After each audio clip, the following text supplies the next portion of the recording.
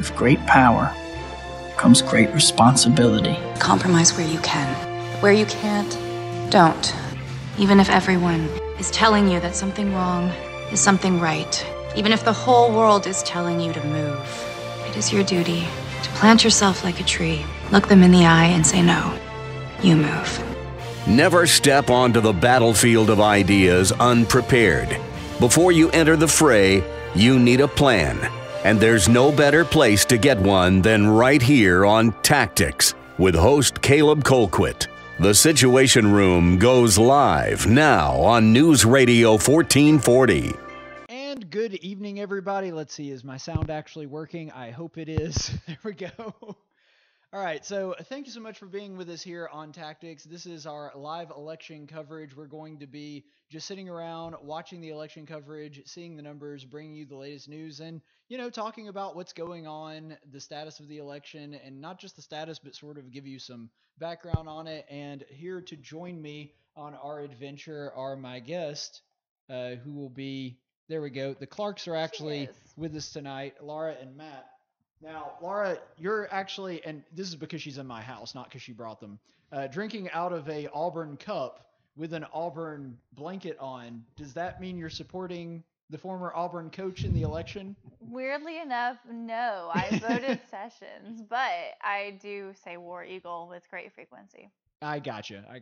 By the way, just so everybody knows here, there we go. Just so everybody knows, and I'm kind of trying to navigate this as I go, because this is going to be an experiment for us. So there's going to be some technical difficulties. You're just going to have to live with that. We're really only broadcasting right now on Facebook. I know normally we're on about 5 or 6 different platforms. Tonight we're just doing Facebook. It's not because we're being censored, although that has happened before. Right now, this is not that. It just so happens that we've been having some technical issues on this side. Hopefully we'll get those cleared up. But hey, this is the first time I've done this before, so give me a break. But we'll be here all night watching the coverage, and just wanted to say a special thanks to our friends at WSFA, who are also our news partners at News Radio 1440. Thanks for them providing the coverage. We'll be using them as our primary source for all of this. And we actually have WSFA on right now to where we can watch it. And guys, you're on screen as well. One thing that I do find annoying about this is they've got some reality show going on right now in the middle of the election coverage. It's like that weird America's Got Talent thing. Is that it? Yeah. Oh no, no, America's Got Talent. Yeah. Okay, it is America's Got Talent. And they had like some weird ninja twins on earlier that just looked like a bunch of ninja pedophiles. It was weird. Yeah, the mustaches kind of reminded us of Toby Flenderson's unfortunate mustache from the end of The Office. Oh, yeah. It was pretty bad. Yeah, I don't watch Cowell. The Office, so I don't know what you're talking about, but I can picture it. Yeah, he was very creepy. He was growing out a mustache to raise awareness for prostate cancer, so he's a creepy guy with a mustache. No Shave November. Yeah, and he's walking up to people on the streets and saying, "Smile if you love men's prostates." You know, that's not creepy at all. No. Things you should not try at home if you're considering it.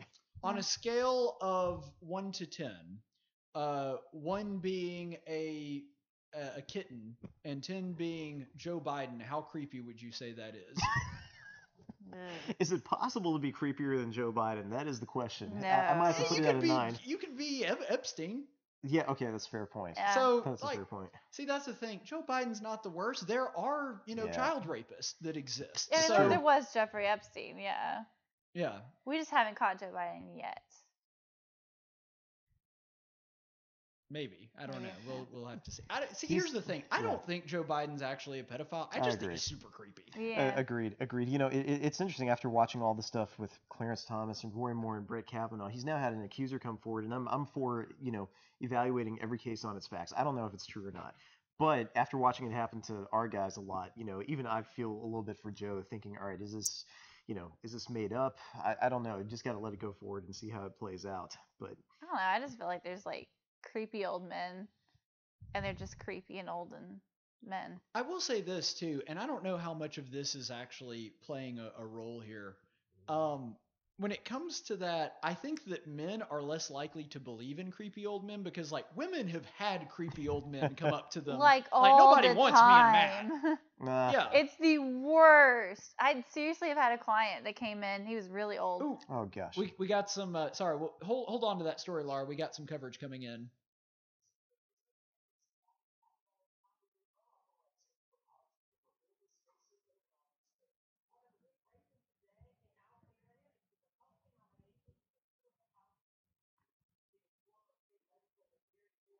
All right, Barry Moore. All right. Hey. Winning by 10. Now, granted, this is 5% reporting, so this could be wildly different 10 minutes from now. Yeah. But still, Barry Moore with a commanding 10-point lead. That's honestly That's kind not of bad. surprising. Like, I really thought Jeff Coleman was going to be a lot. I mean, not only did he win the regular, he was polling very, very well even in the weeks following. So, props to Barry Moore for coming out with a big lead early on. Agreed. Well, it's early, and then one big thing that you want to watch out for tonight is with coronavirus, a lot of people aren't going out. And if you think that your candidate is already far enough ahead, then you may get comfortable and think, well, I don't have to risk myself going out to vote because my candidate's already ahead a lot.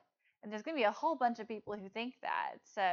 So you're saying that there might be people that think, well, I don't have to go out. Jeff Coleman doesn't really need my support. He's kind of got this one locked up, that might actually be a factor. I think that'll be a factor across the board. I don't know that it's enough to swing the vote like several percentage points, but if you've got a neck and neck race, that can make a difference. Mhm. Well, I honestly think a lot of politicians are kind of hoping that happens too. I think they're betting on that, especially the underdogs. Yeah. I'm sure they're hoping for it. Oh wait, they've got something coming up. So apparently the internet's like a full minute behind the TV. I was gonna say, I thought that's what we saw a minute ago. Yeah.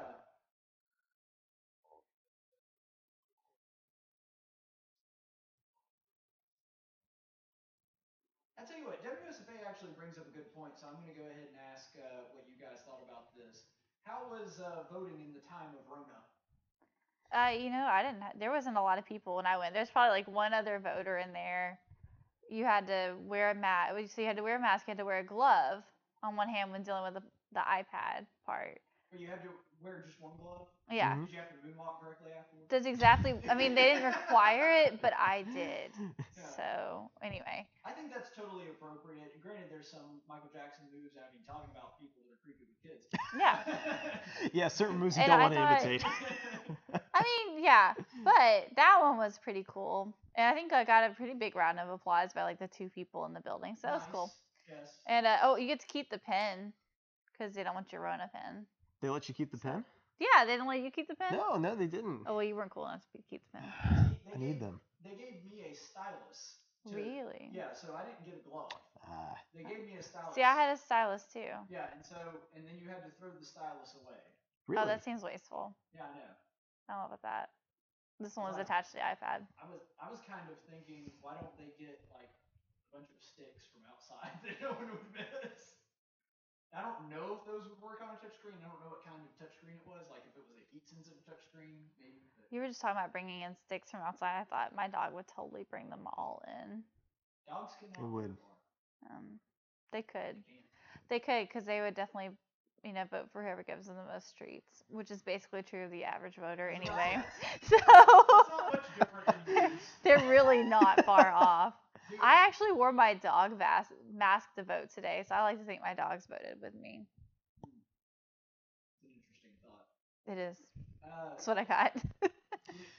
My mask has prison mic on it for those who know The Office. So initially they seemed to think I was a gang member that was showing up to intimidate voters, but I think they got the message afterwards that I was okay.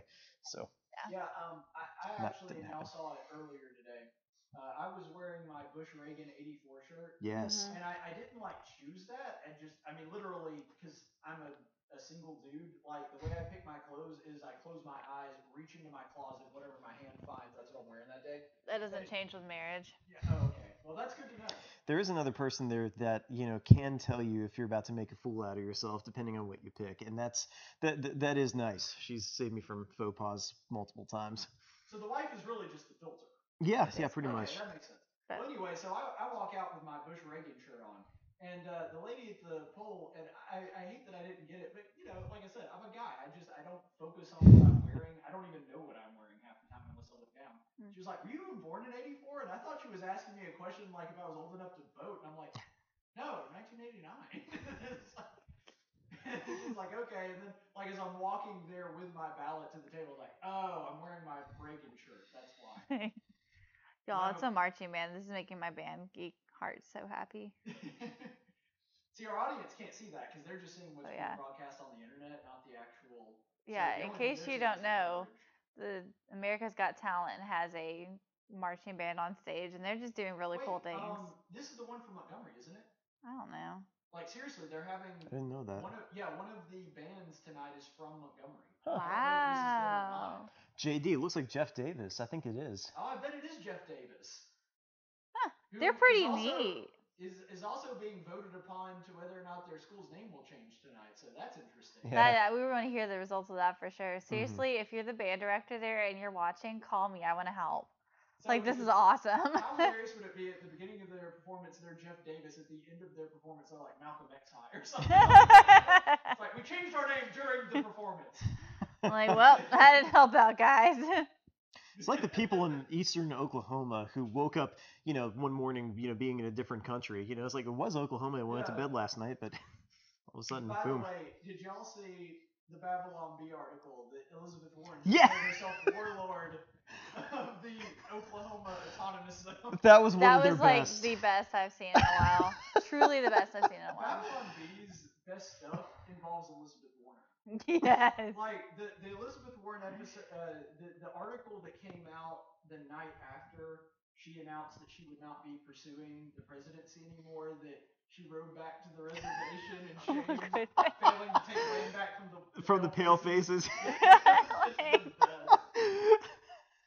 She drives me nuts, honestly. I don't know, but then I have like super high opinions of like what should and shouldn't be done with Indians. I don't know. I'm just different. We're getting a report from the Wetumpka Civic Center in Elmore County, the absentee ballots result, which my dad's actually there. Really? He's counting some of the ballots. He may actually stop by here later on. Okay. He's saying right now the ballots for Coleman, granted they're not done counting, so the ballots for Coleman 281, Moore 592. So Moore has, by leaps and bounds, the absentee Elmore County vote. I don't know if that'll propel him to victory. It go could. Barry. That seems to be a pretty good indicator. Ooh, Yeah. Tuberville's just shooting up. Yeah. This is really surprising though, because and don't get me wrong, I'm pleased. I voted for Barrymore. I'm really surprised that he's doing as well as he is this early on, having a strong showing, because I figured that Barry, especially being the ag guy that he is, and sort of that being his base and where he can go to get the vote, that he would actually probably trail early in the night and probably pick it up once some of the more rural precincts start reporting in. So the fact that he's got a lead early is very, very positive for him. Well, I don't know. It could go either way. That's the thing about this stuff is that, like, early on in the 2016 election, it looked like Hillary was going to win. And then out comes Donald Trump like, hey, I'm over here, guys. Well, the reason that Trump pulled ahead late, too, is because the Rust Belt didn't start announcing until later. Because here's the thing, like, what's the Rust Belt? You saw, like, once he won Michigan and Wisconsin, people were like, oh, yeah, it's over. Yep. Because even, like, with me, and I predicted Hillary to win, those weren't even in contest for me. I never even thought of them as possibly going for Trump. Yeah. And when they went, because I was looking at, the typical ones, Florida, Pennsylvania, Ohio. Once he started getting states that nobody expected him to get, it's like, okay, this thing's done. He's still shocked that he got both, Michigan and Wisconsin, and it looked like he had a decent shot at Minnesota. Now obviously that's the one state that stayed blue even during the '84 election where, Reagan won every other state. But it really was amazing to see what he pulled off. Because like you, I was trying to keep an eye on the purple states, but then when you see the blue wall falling before your eyes, it was quite amazing. Yeah, it was the craziest night. Oh, I don't know. I just don't trust things. Looks like we got an update coming in from WSFA. Around the state. One of the big races today in our area is the Republican nominations for U.S. House District 2. It is former state legislator Barry Moore versus businessman Jeff Coleman. You see the numbers there. Moore is in the lead. It's going to be some time before they really do get into some new stuff. Yeah. But let's talk for a minute. I think all of us voted. Now, you guys didn't get to vote in the District 2 race. That's correct. No, we're District 1. Yeah, three. Yeah, we're Oh. barely in the third. So. I don't know where I live, guys. Yeah, that makes you like most voters. And yeah, sorry, I was gonna make a woman joke. I'll leave that one alone. Most women. Well, I would make a joke about us getting kicked off of Twitch and YouTube, but can't right now because we're only on Facebook Live. Oh well. Yeah, no. Yeah, we only voted in the District 3 election, and that just included the judges and, Sessions versus Tuberville. Mhm. So Yeah. it was a really easy ballot. Yeah, I mean it was pretty easy for me. I only had 3. I had District 2 race. Because let's see, if you guys are District 3, that means you're Mike Rogers' district. That's right. Yeah. Mhm. I'm gonna call him up and see if I can go to the White House with him. It really is a crying shame that Mike Rogers has been running unopposed for so long. Can we please get somebody better than Mike Rogers? He's not the worst in the Alabama Agreed, delegation, yeah. but he's not the best. Agreed. Yeah, That's give a me good a way little to put while it. and I'll go. He's no Mo Brooks. Oppose We'll put him. it that way. No, he's no Mo Brooks. He's no Gary Palmer. I mean, he's better than Terry Sewell, but Yeah. that's Okay, but is that hard to be better than Terry Sewell? he's better than Martha Roby, who was the previous occupant of District 2. Yet again, is that hard? No, I mean it's like I said, it's not the bar, super low. Yeah. Even then, even then, Roby wasn't terrible. But likewise, she certainly wasn't the best. But She had a less conservative voting record than the Democrat she replaced. Are you serious? Oh, that's Like if sad. you're looking Wow. at Conservative Review or Heritage or FreedomWorks, Huh. every single one of them rated Bobby Bright higher than her. Wow. Mhm. Wow. And she won pretty much the last election cycle, I think, because Bobby Bright had been a former Democrat. So a lot of people view him with skepticism, saying, "All right, so are you really a Republican now, or are you Right, just and kind I was of?" one of them. Like, Yeah. I like Bobby Bright personally. He seems like a good dude, but he does like some big government spending and some programs, which is the reason that I couldn't really throw my support behind him in that primary.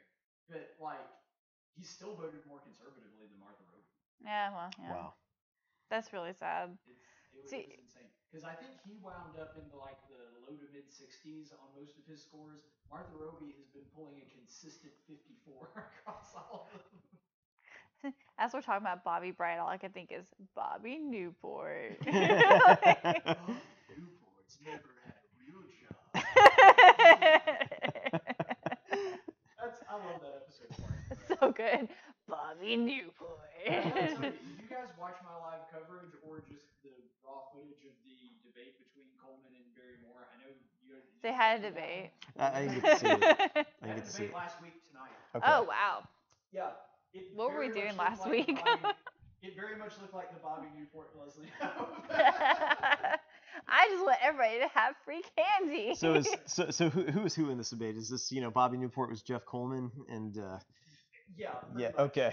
Okay, Gotcha. so you guys know that I'm a professional debater Mhm. and public speaker, and I did that all through high school and continue to do it today.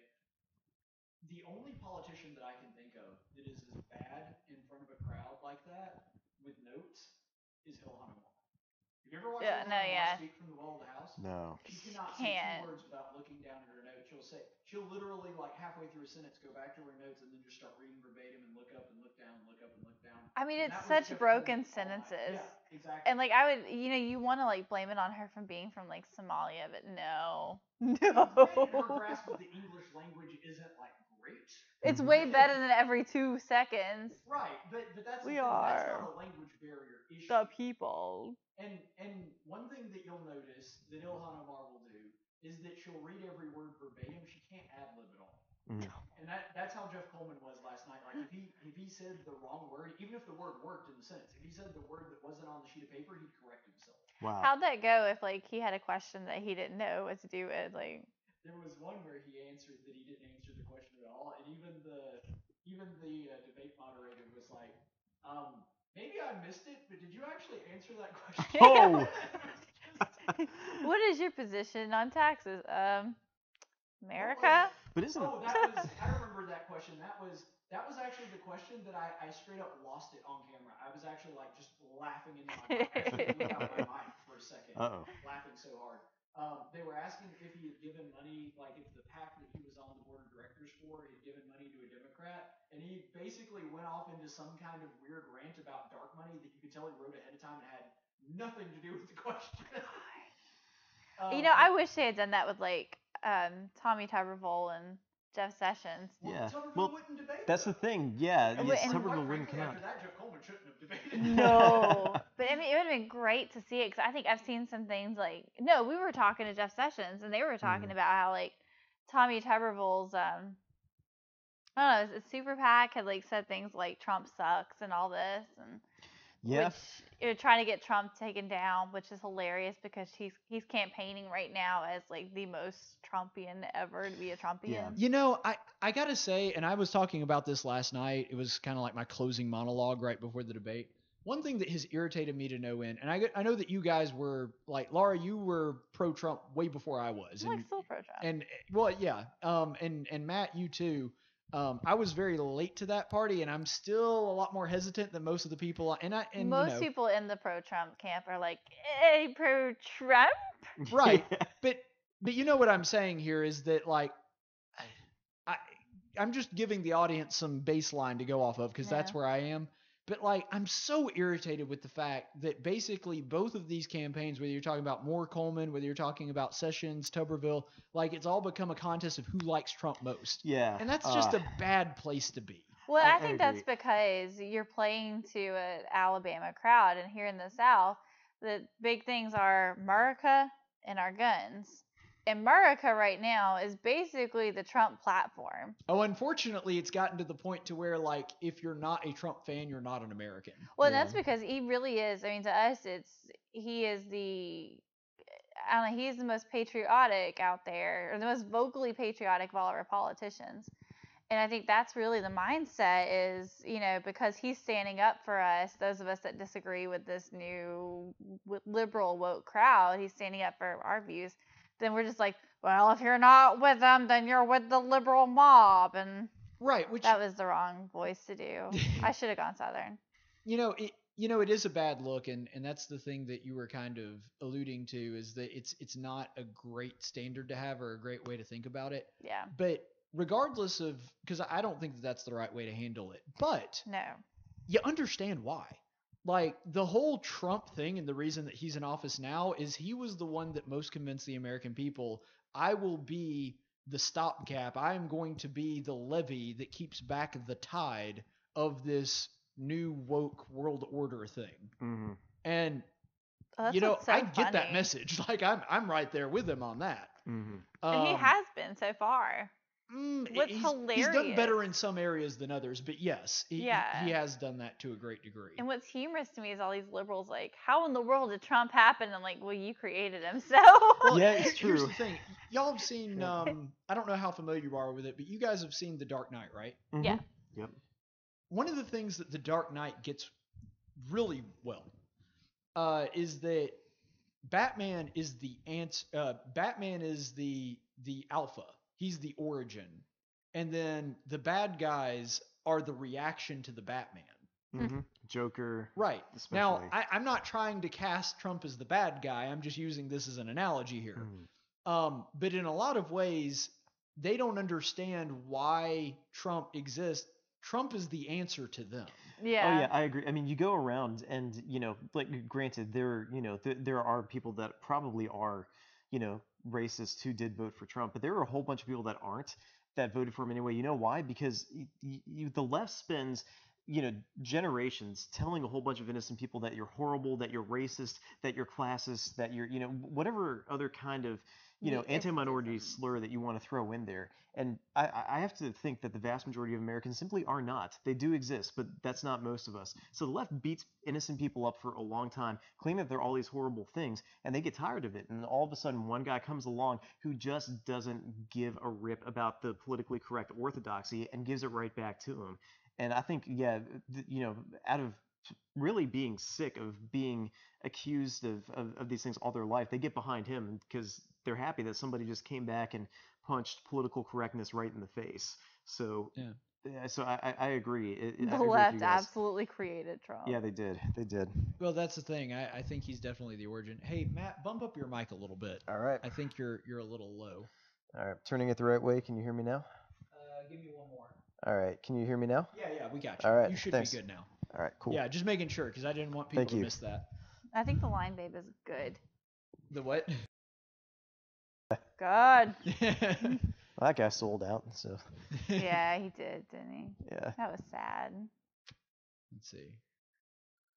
Oh my gosh, I hate that I missed that name. What is that? Schnogglegoss? Yeah. Snodgrass. Yeah. Snodgrass. You can't make this up.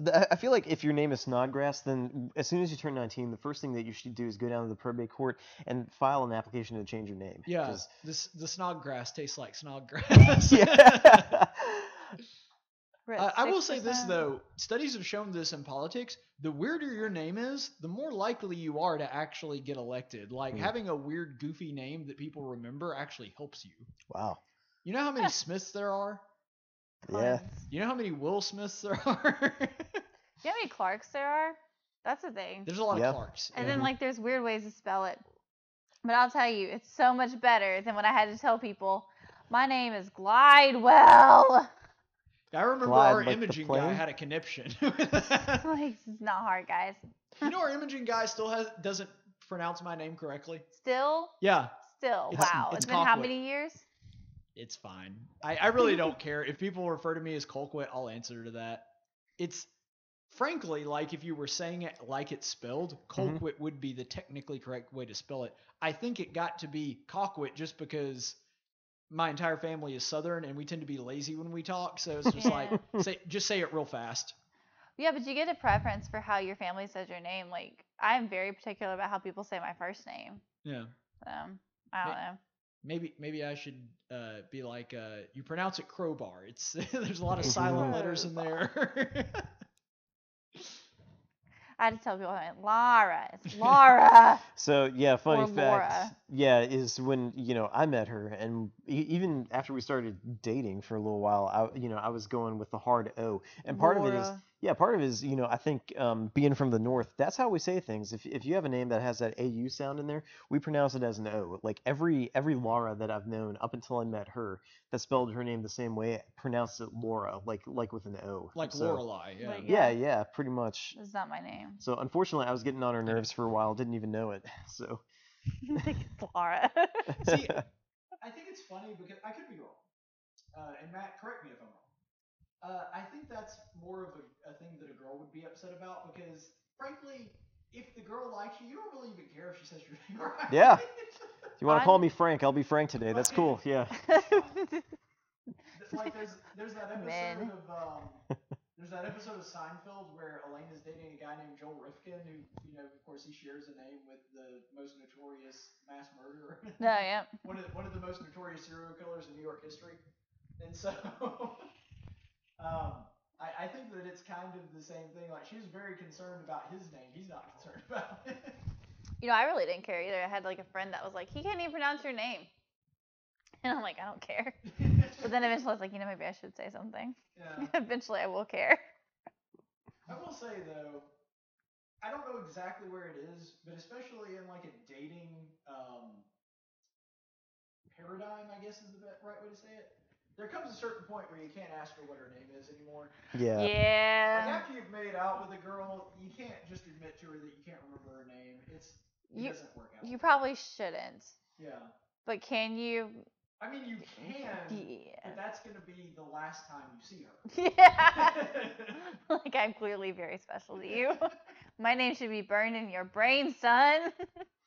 It's where your only hope is to grab a mutual friend and just cheat. The Just like, introduction, yeah, or take him aside privately and be like, dude, you got to help me out. This is really, really bad. I forgot her name. What is her name again? And then you better cross your fingers and pray that your friend has your best interests in heart instead of trying to have some fun. As one of the best wingmen in my fraternity, I actually did that quite a bit. That is, I don't know what to do with that. Well, see, I was the perfect wingman because, I was super nice. I was really good at talking up my brothers, and there was zero chance that they were going to like me instead of them. So it was just a really good combination. I don't know. That's not a paradigm that women ever have to really deal with. Yeah, well, because you're women, you don't need help. But anyway, I don't know. I know some women that need a lot. I could never flirt. in that capacity, but Yeah. So I know we're kind of just shooting the breeze here because we've had no new news, unfortunately. We are the breeze. Yes. I got one. So bad news. New York Times is calling the race for Tuberville right now over Sessions. I'm not quite sure how much accurate it is. reporting, though? 32%. So there's still, and Jefferson County isn't in yet. Mobile and Baldwin counties aren't in. So I think it might be premature to call this. Jumping the gun a little. Yeah. Now, granted, I don't think New York Times really cares or has a dog in this fight. That's a fair point. I don't think it's like a liberal bias thing or anything like that. I see they. Yeah. Barry Moore's still up by. He's not up by 10 like he was before, but he's still up by 8. That's still. He's about 33%. Bill Hightower's ahead as well. Okay. Bill Hightower, who ran for governor this last go round. New York Times is breaking down the votes in the Senate race per county, and we were talking right before we got on camera. It's strange, but one of the areas right now where Sessions is doing best is in Tuscaloosa. So you got to wonder whether it's that old anti-Auburn bias that made people come out and vote for Sessions. It's possible. I mean, this is one of the weirder elections in which you've got a former Auburn coach in a state where that matters so much. I think I was talking to my dad the other day, and he was talking about him. Well, if Nick Saban ever ran, would you vote for him? I'm like, no. He's like, but you got to admit that man could put together a team. Like, I don't care. He could be running against Satan. I'm voting Satan. I wouldn't vote for Nick Saban primarily just because he's liberal. I mean, yeah. That's the thing. He's very clearly a Democrat, I but don't think that he's like a leftist. He's not one of these woke pro-trans people per se, or he's not. He's not saying it. Yeah. But, I mean, maybe he does believe that. I don't know. But I mean, he was in favor of Hillary in the last election. I can't imagine he'd run as a Republican if he did run. Yeah. In Alabama, not running as a Republican means you're basically just practicing. Yeah, but I'll tell you what, Nick Saban might be the one Democrat that could get elected in Alabama just because he's Nick Saban. Probably. I have several anecdotes that Nick Saban is actually more powerful than the governor. But that's probably true, though. Yeah. Honestly, oh yeah. If Nick Saban says it, the state's probably going to do it. I mean, from a legal perspective, of course, he's not been granted more authority. But I'm talking about, if Nick Saban wants something done and the governor wants something else done, who do you think is going to win that fight? Oh, Nick Saban. Exactly. He has the bully pulpit of Alabama. Really and truly. If he just got up there and he was like, I need you to run off the river, Row Tide, they'd do it. Which is funny because Nick Saban's a Yankee. He doesn't even talk like that. Row Tide. Yeah, what's he do here anyway? See, that's another thing that I think is Dang carpetbagger. Alabamians have a very real animosity. I don't really feel this way, but a lot of native Alabamians like myself do. They have a natural animosity for anybody that wasn't born and raised here, except for football coaches for whatever reason. Yeah, which is so weird. That's a fair point. It's a very odd phenomenon. I mean, okay, yeah, and speaking of, he's not even from here. Tuberville is pulling ahead right now, and he doesn't live here. Yeah, that's another thing that I thought would be a bigger deal. It should have been a bigger deal. See, I don't think it should have been. Frankly, I don't care that Tommy Tuberville. Now, of course, I voted for Sessions, and I want Sessions to win. That's a legal issue. That was an issue. That's a legal issue. You should not legally be able to run for a spot here if you are not legally domiciled here, and his voting records show him in Florida, his tax records place him in Florida. Speaking of that, I don't know if you saw this story. We covered this last night on the show. Did you know that it turns out that he did not vote for Trump in 2016? Ooh. Wow. So he's been going around telling everybody that he voted for Trump in 2016. He said it at least 8 times that I was able to count. And then it turns out there was some investigative reporting done like late last week. His voting records in Indiana, they were canceled in 2016 for lack of activity. So he didn't vote for anybody in 2016. Wow. Ooh. Yeah. You Now, know, here's the thing. Personally, I don't have a problem with that. That Yeah. doesn't bother me. Except for the fact that he's saying that. Yeah, And the- people the are relying hypocrisy. on Saying it. that means that he's lying, and that Yeah. is an issue. Yeah, I agree completely. You know, one thing I like about Jeff Sessions is that, you know, throughout everything that's happened, he's always maintained independent judgment. And frankly, that's what I want in a statesman. I don't want somebody that's going to walk, you know, lockstep in whatever their leader says. You know, it's Right, nice that's if why we you're. have different branches of government. Yeah, I mean, it's nice if you're generally shooting in the same direction, but I mean, if we just have blind obedience to one person, that's a very big problem. You know, whereas, you know, yeah, Tuberville is making himself to be, you know, the most Trump guy that's ever trumped. And, you know, the record is showing that's not the case. Yeah. Well, especially when you're talking about, like, you know, he's got a super PAC that apparently was trying to get Trump taken out. And, Yeah. you know, it's just, he is not even close to the most pro-Trump guy out there. All right, guys. Arguably, Sessions is. By all means, keep talking. We'll keep this conversation going, but I need new batteries. So. Okay. Ooh. Anything can happen on a live web show. Yeah. And does all the time. Usually does. Absolutely. Usually does.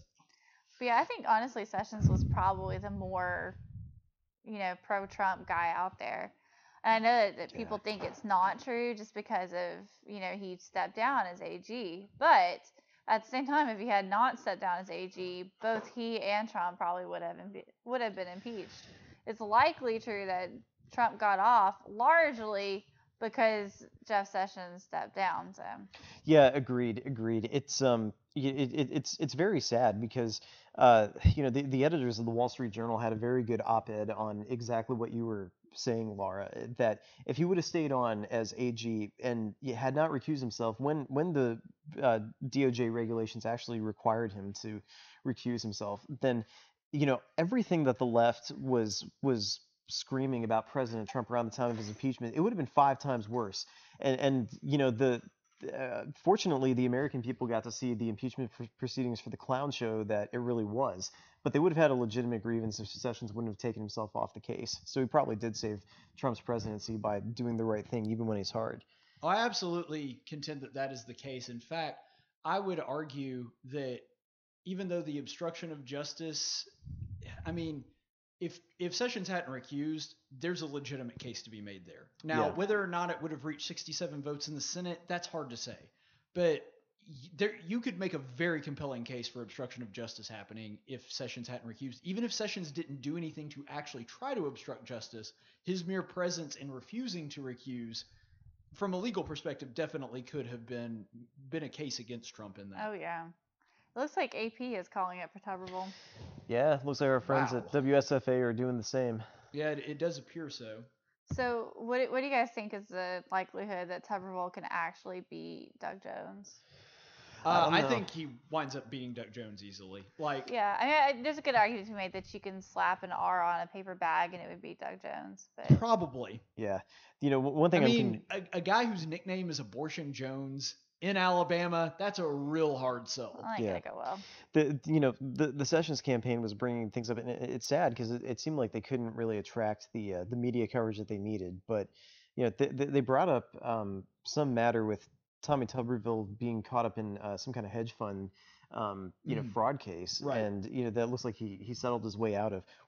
Here's what I'm wondering about. I am wondering whether the Jones campaign has kept their eye on that and kept their mouth shut, and they're going to bring it out at the last second. Because I hate to say it, but the left is better at playing their cards when it comes to things like timing than the right is. You know, the right will, yeah, It's true. the right, as soon as they figure out what the truth is, they'll come out and lead with that. And frankly, that's the way things should be.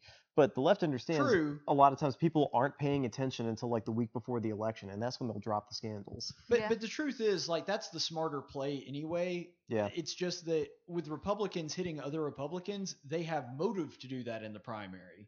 Whereas if you find out, and if it was reversed, it would still be true. Like if there was a fierce Democrat primary going on and you're the sole Republican, why would you waste your time bashing your opponents during the primary? Let them beat each other up and then start bringing out the big guns once you know who your opponent's going to be. I think you nailed it. I think that's how it should be. And then there's also always the possibility that some goober in the primary is going to go, your dad killed JFK, all right? That could happen. Yeah. Oh, my gosh. Poor Teddy boy. Oh, man. We've been listening to Cruz's podcast, The Verdict, and just been so impressed with the content. I mean... Oh, it's really good. Yeah. Like, he and Michael Knowles are a surprisingly good pair. I wouldn't have put them together, but... It's my stinking favorite. I love it. Like, I listen to that and I listen to Daily Wire, but I love Ted Cruz's podcast probably even more than I love Ben Shapiro, and that says quite a lot. I'm a big Ben Shapiro I fan. do like Ben Shapiro. He's like my Seriously, favorite folks, too. seriously, you like his podcast more than mine? That's just absolutely ridiculous. That's okay. Ridiculous. Finds my back. Oh, by the way, did you see today, or maybe it was yesterday, that Ben Shapiro reacted to the Freedom Tunes version of him? No. Okay, so it was great. He looked at a whole bunch of like memes and parodies of himself and reacted to them live on the show. And then Freedom Tunes, who was one of the ones that he got a reaction from, Freedom Tunes then did a reaction to his reaction. Wow. So Oh my gosh. it was Tune Ben Shapiro reacting to real person Ben Shapiro reacting to the Freedom Tunes Ben Shapiro. And at one point he's like, okay, folks, seriously, what happened here is apparently they made me, Cartoon Ben Shapiro, into a real person, and I find this parody ridiculous. Okay, apparently people are commenting on there and they're wondering if you could see it.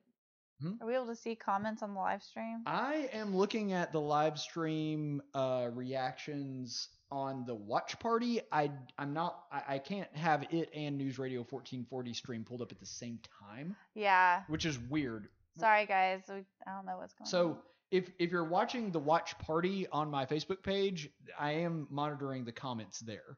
Okay. Yeah, I don't know. I just one of my friends asked if we could see her comments, and I'm like, yeah. I can't see nothing, guys. One of these days, Restream is going to invent, and granted, since we were locked out of Restream for some reason earlier in this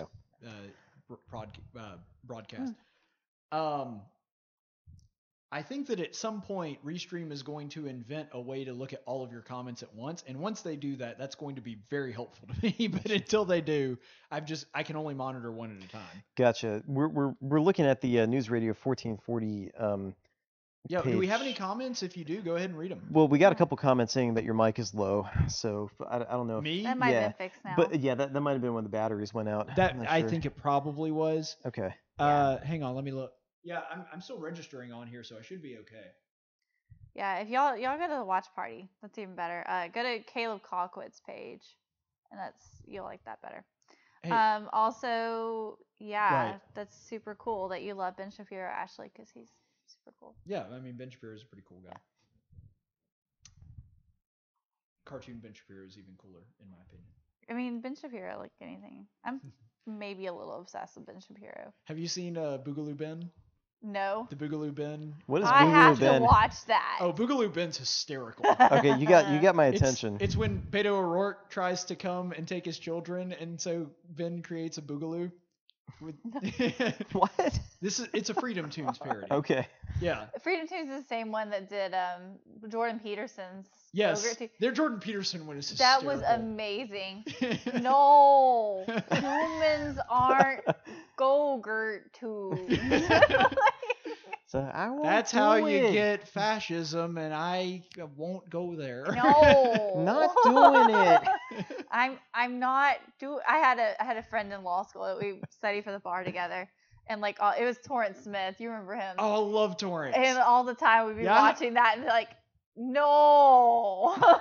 By the way, I'm sure, like, because you had more important things to do, but at your wedding, like, he and I hung out the entire time. I have great. pictures That's of great. that. Yeah. Actually, I have like good a couple company. pictures of you Me and and Torrance Torrance. and Martin Wisnatsky too. That is an interesting pairing. I know. Yeah. Rest in peace, Martin. Great guy. Yeah. I miss him. Us too. We have, yeah, he was an interesting character. He was absolutely brilliant. His testimony was amazing. But then some of the particularities about the man were things that just so funny. made you laugh. So when he passed, for those of you guys who don't know, Martin Wisniewski was a mutual friend of ours. He had a Harvard PhD, came to know the Lord later in life, and then worked with Laura and I at the Foundation for Moral Law. Obviously Laura since moved on from that too, but. Anyway, he was a very he was a very quirky guy. He was very particular about the way that he wanted things. So when he passed, we were helping clean out his apartment, and I came across an op-ed that he wrote for the Public Discourse that Ryan Anderson helps run. It was after the Supreme Court's decision in the Burgefell versus Hodges. So Martin wrote an op-ed, and he picked up on a very particular point. And I found the email exchange between the two of them. And Anderson comes back saying, "Martin, we think it's great. We just have a few minor changes. So why don't you see what you can do with this?" Martin writes back and he says, "Ryan, thank you for your comments. I've got a new version here." And then Ryan replies to him saying, "Martin, when we cut something out of your article, it's because we didn't want to publish it on a page. You can't just paste it back in and send it back to us." So Martin. And the two of them had a little Mexican standoff. They didn't budge, and he didn't publish it. Honestly, we were involved in one of his friends cleaned out his apartment, but we were involved helping a little bit with it. And we learned so much about Martin we did not know while he was alive. We're just like, what even is this man? It was... Yeah. Very, very quiet, very secretive kind of guy, but really, really interesting. It was fun. By the way, just looking over the numbers here, it looks like WSFA has officially called the race for Tommy Tuberville. How many's reporting? Did you see? I didn't see it. But Tuberville has a really commanding lead, in the mid 60s. Last I checked. Yeah, New York Times is saying he's got 63 to 36 over Sessions right now. Yeah, I don't think Sessions can come back from that. Oh man, even Tuscaloosa's gone over to Tuberville. That's when you know it's bad. Oh yeah, that's it. It's done. That was that was a holdout there. Yeah. If Alabama land is going for Tuberville, come on, guys. That is. Remember, Tuberville is the man that beat Alabama 6 years in a row. Well, and what do you guys think? And I don't care what happens politically, because obviously I was voting for Sessions today. That man will always have my love and respect, if nothing else for that. My entire middle school and high school career, I didn't know what it was like to lose to Alabama. That was glorious. I mean, he does have my heart there. But... yeah. So what do you guys think contributed to Tuberville winning over the man who was one of the longest running senators here? I think, now, granted, we're dealing with a what would have happened if scenario, which is never 100%. But I genuinely believe that the only explanation is Trump. Yeah. I hate that our politics has become so ridiculously Trump-centric that he can even turn a state that for 30 years had one guy as their most popular politician to go to where he loses in a pretty big blowout in a runoff against a guy that has zero political experience. But I think that's the only explanation. Here. It's like Mean Girls. Said. She doesn't even go here. Yeah, well said. So, okay, granted, I'm not an expert on this movie. I think I've only actually seen it once. But there are so many political lessons to learn from Mean Girls. There is. We wear pink on Wednesdays. Right. Okay. It's so much we wear African garb when we want to be weird. Yeah. So, of a slave trade tribe. That was the best. Basically, I haven't seen it, for those of you who don't know, Nancy Pelosi and the Democrats wearing African scarves or whatever. I don't even know what the name is. I don't know what it's called. But it's basically they were trying to show solidarity with black people, which is also hilarious. I mean, we're cool with that, but come on, do it right. Well, I'm actually not cool with it. It's cultural appropriation. All right, this corner's cool with it. Oh, you're right. I mean, they might as well be wearing blackface, guys. I'm kidding, honestly. Though. I actually love cultural appropriation. In fact, you can't see it because of the way I have the cameras set up. Just in this room alone, there's almost as much, maybe I'm exaggerating a little, but there's at least as much Japanese culture in my living room as there is American. I'm bearing it as much as I can, guys. Yeah. I'm surprised you held up this well. Yeah, I'm working on it. Well, I have. But I mean, but the weird thing about American flag, so that's a good point. true. But the thing about what was so funny with the Democrats doing that is they chose the tribe that was actually the best known for slave trade. Yeah. The Ashantis. And I'm like, really? Yep. Do your history. It's like, Do where some did you guys? research. It's like, did they find on Wikipedia, or something that this would be a good thing to do? Slave tribes. Yeah, I can just imagine like Nancy Pelosi or Chuck Schumer just, like with basic computer skills doing a basic Google search for, African, tribe garbs. And then the first thing that comes up is like, yeah, we'll go with this. I like how you just mimed how they type, because I bet they really do. Like, I could see Nancy Pelosi like, Speaking of that, and I know that we're jumping subjects here a little bit. Do you remember when Joe Biden was explaining how his campaign will operate during the COVID-19 problem? No. Oh my gosh, it was hysterical. He was saying that I'm gonna hide in my basement with all the collection of children. He's like, well, I've got a crew coming later who's going to set up a television studio. He didn't say TV. He said television studio in my rec room. And I'm like, why do I feel like that sounds like a heist? Rec room? My crew. The last person that had a rec room was the Partridge Family in 1964. And it was out of date then. Elvis had one. We're going to communicate with these fancy new things called Palm Pilots. It's like television I have studio. A carrier pigeon. Fly away, my bird.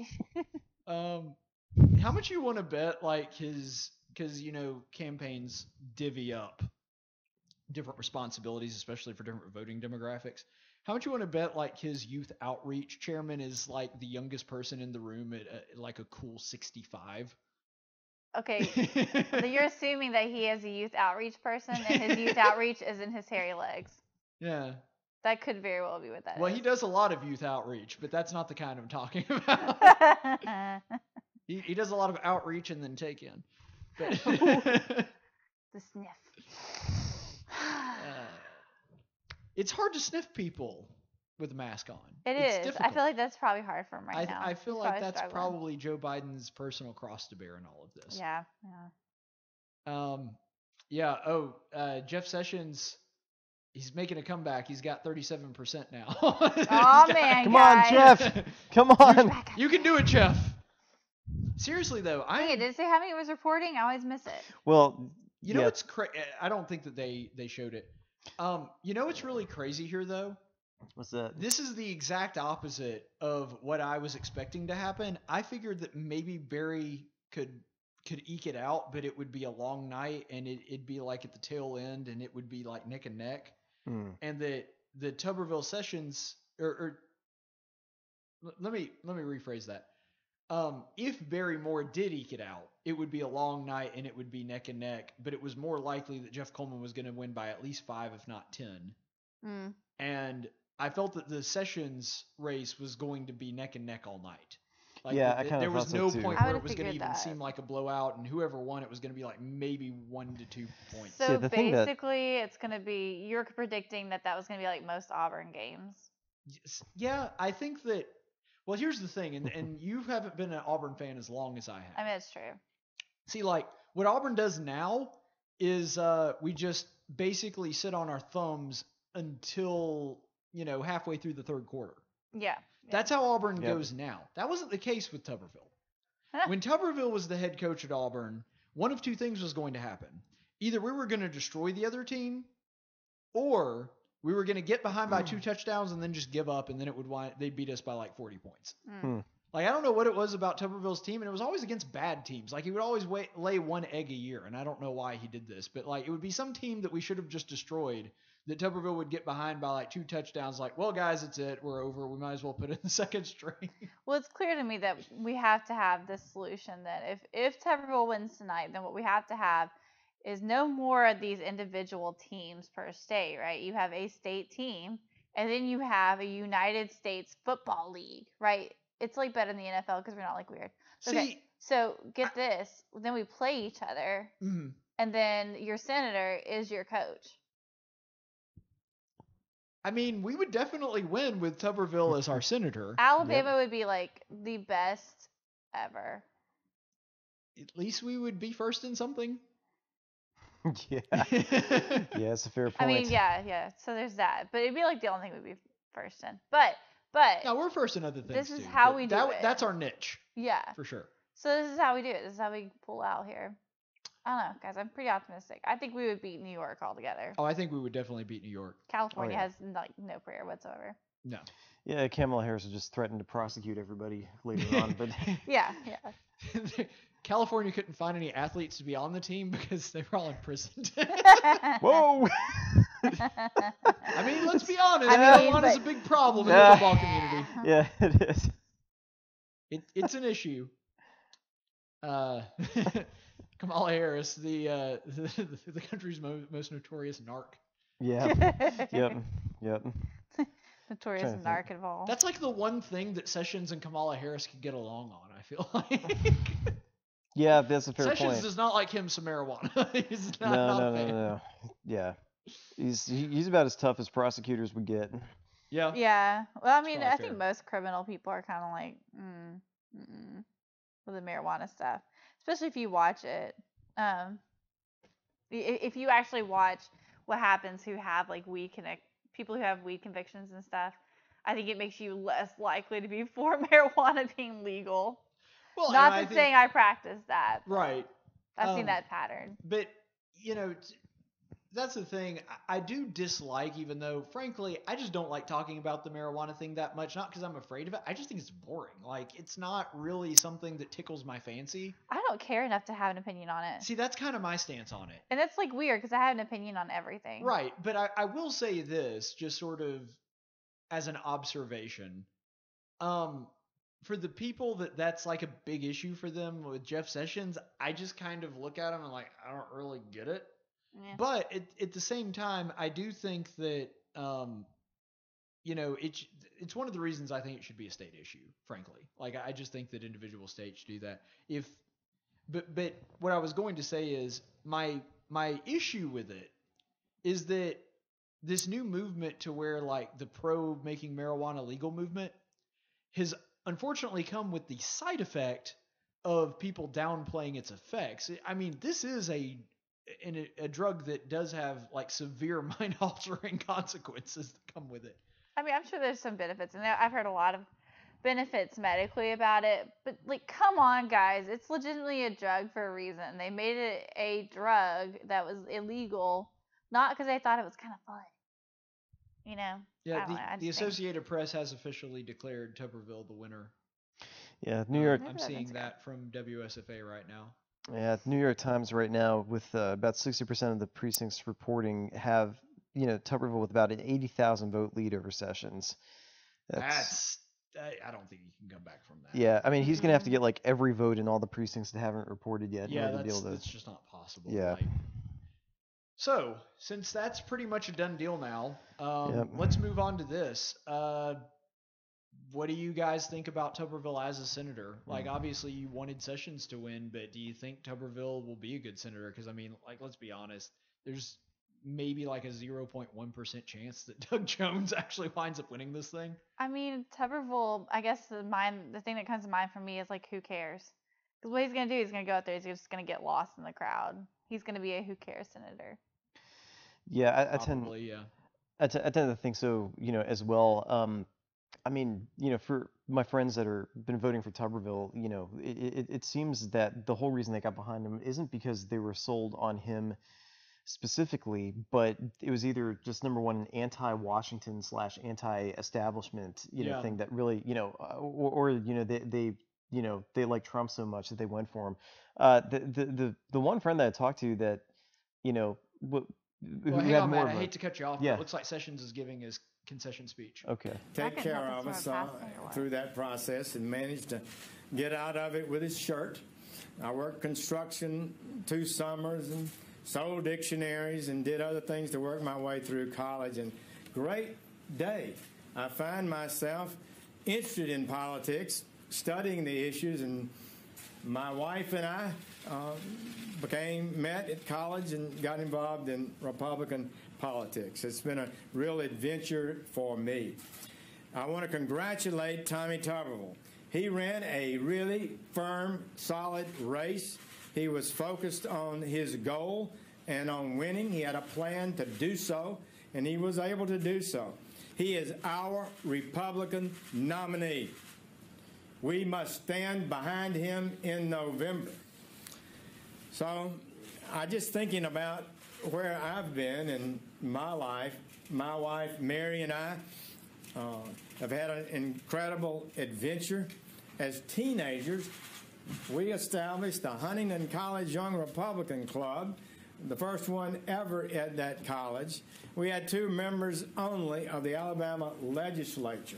We were present at the creation of the modern Republican Party in Alabama. And I've watched it grow over the years. Great to see it prosper. We stood up to the demagogic Democrats. We stood up to the good old boy crowd. We stood for principle, for good values, good government, clean officials, doing the right thing every day, working in the public interest. That vision, those principles of law and constitutionalism produced a growing party. And it grew until, at this point, every statewide elected official in Alabama is a Republican, except one, Doug Jones. And that has to end. And that's what I believe will be happening in the weeks to come.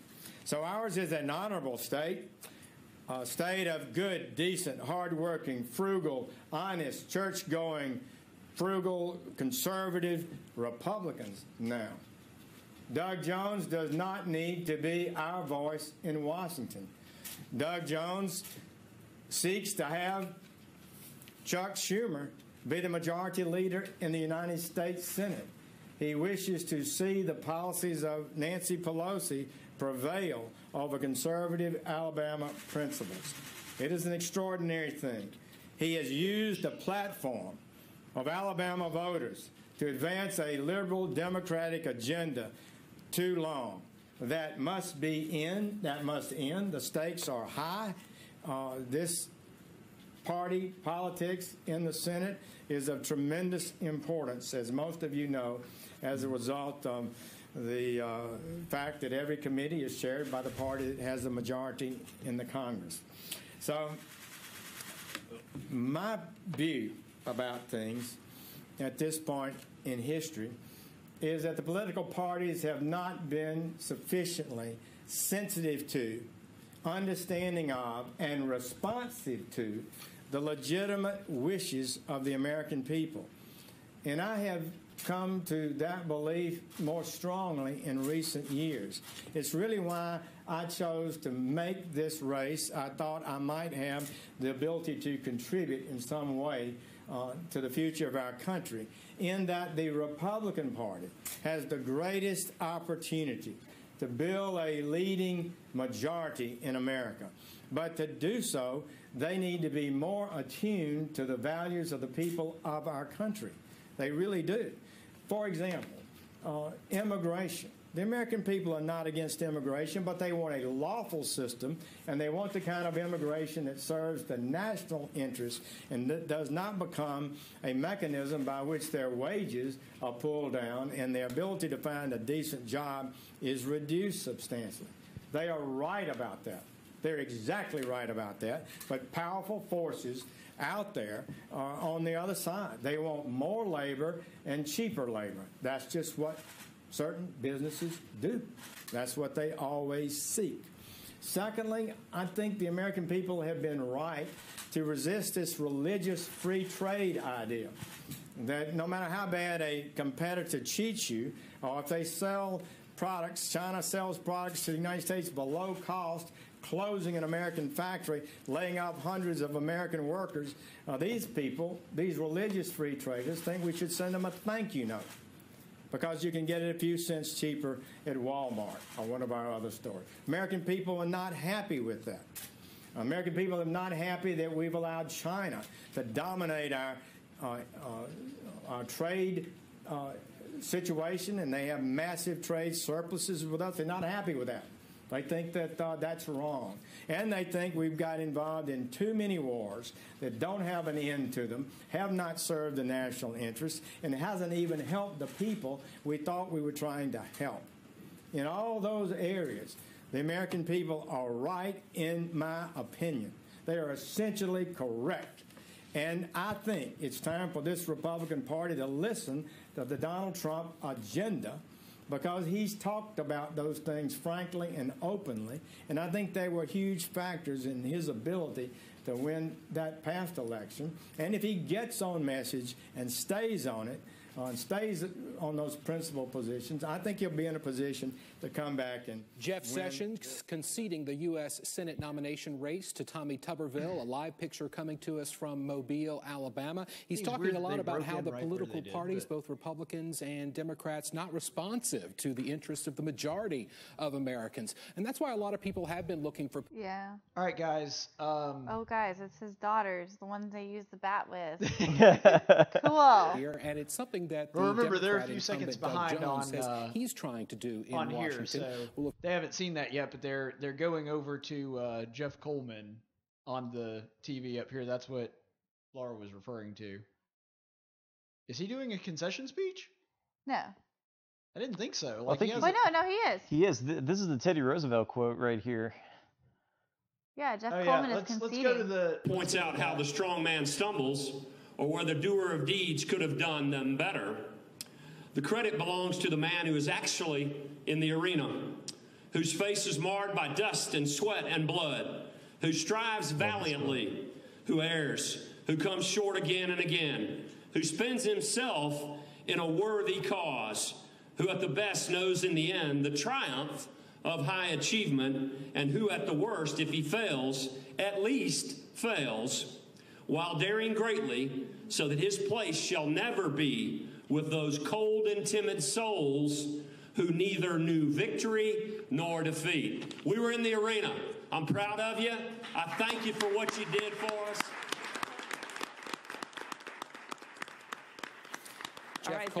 Jeff Coleman conceding the race to Barry Moore, the winner in the U.S. That's a very short concession speech. House District 2 race. Right now we want to go to Barry Moore and hear what he has to say. So it may have been actually a little bit longer. Well, I imagine he didn't think he'd have to concede.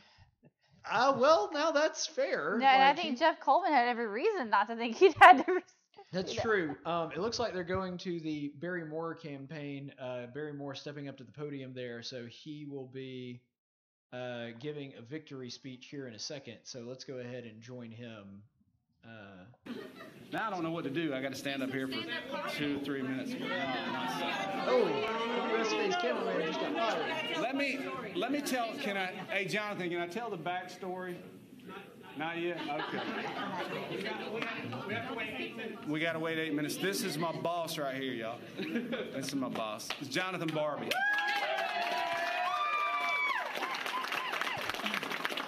I'm going to tell a little backstory about Jonathan. Yeah. Is it okay? This guy we met as on the Republican National Convention. Yeah. Jeff looks a little bit like he got punched in the face. Like, all right, Barry it's Moore been a rough is still night preparing for him, to speak sure. to his no, supporters. he We want looks to like go he's got back a to bruise Jeff on his Sessions, cheekbone who going just up. conceded the race yeah, to Tommy little red Tuberville. spot Let's on listen the right left there, cheek. to what he has to say. Right below his Like eye. our campaign team. Looks kind of like They have purple. worked their hearts out. They have given their full... Man, I do hate that they kind of skipped out on Barry's victory speech, though, but it's just a darn shame that everything happened at the same time. Like, WSFA can't help that. That's just...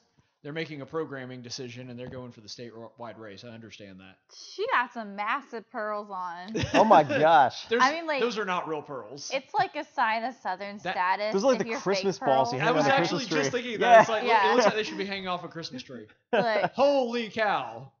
I mean, like... The balls on this broad. That is honestly the sign of a Southern woman. The bigger the pearls, the more Southern you are. I bet her sweet tea is more sweet than McDonald's.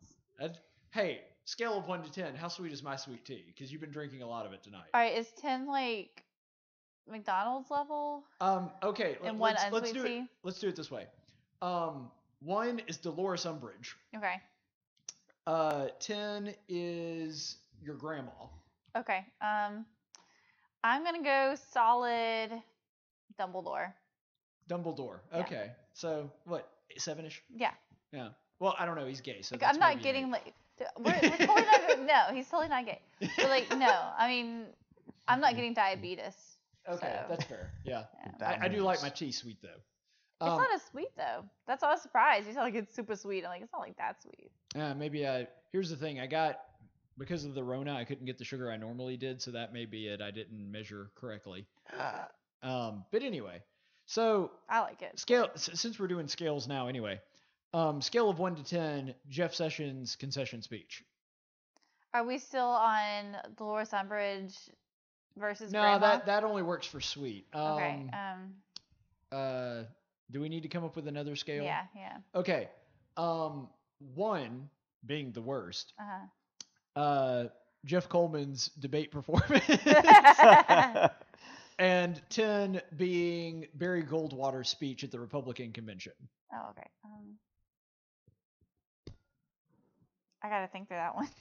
Yeah, it's hard choosing between those specific options. I think overall, I would definitely put it on the more positive side. I'd say maybe around a 7 or so. Like give him points because he one thing I've liked about Sessions all along is he really is a class act. Even classy dude for sure. Yeah, even when Trump was beating him up, I mean he still did not revile in return. He only got a little defensive after he'd been more than patient. So here too, one thing I liked about him is he came out immediately and still with that same classy attitude. So I want to congratulate Tommy Tuberville. Guys, he's our nominee right now, so it's time to get behind him, and we got to beat Doug Jones. He didn't waste any time with that at all, which in contrast to Coleman's concession speech, and to his credit, we only got to see part of it. Yeah, but, so it's hard to judge that. Yeah. That's why I asked for Sessions first.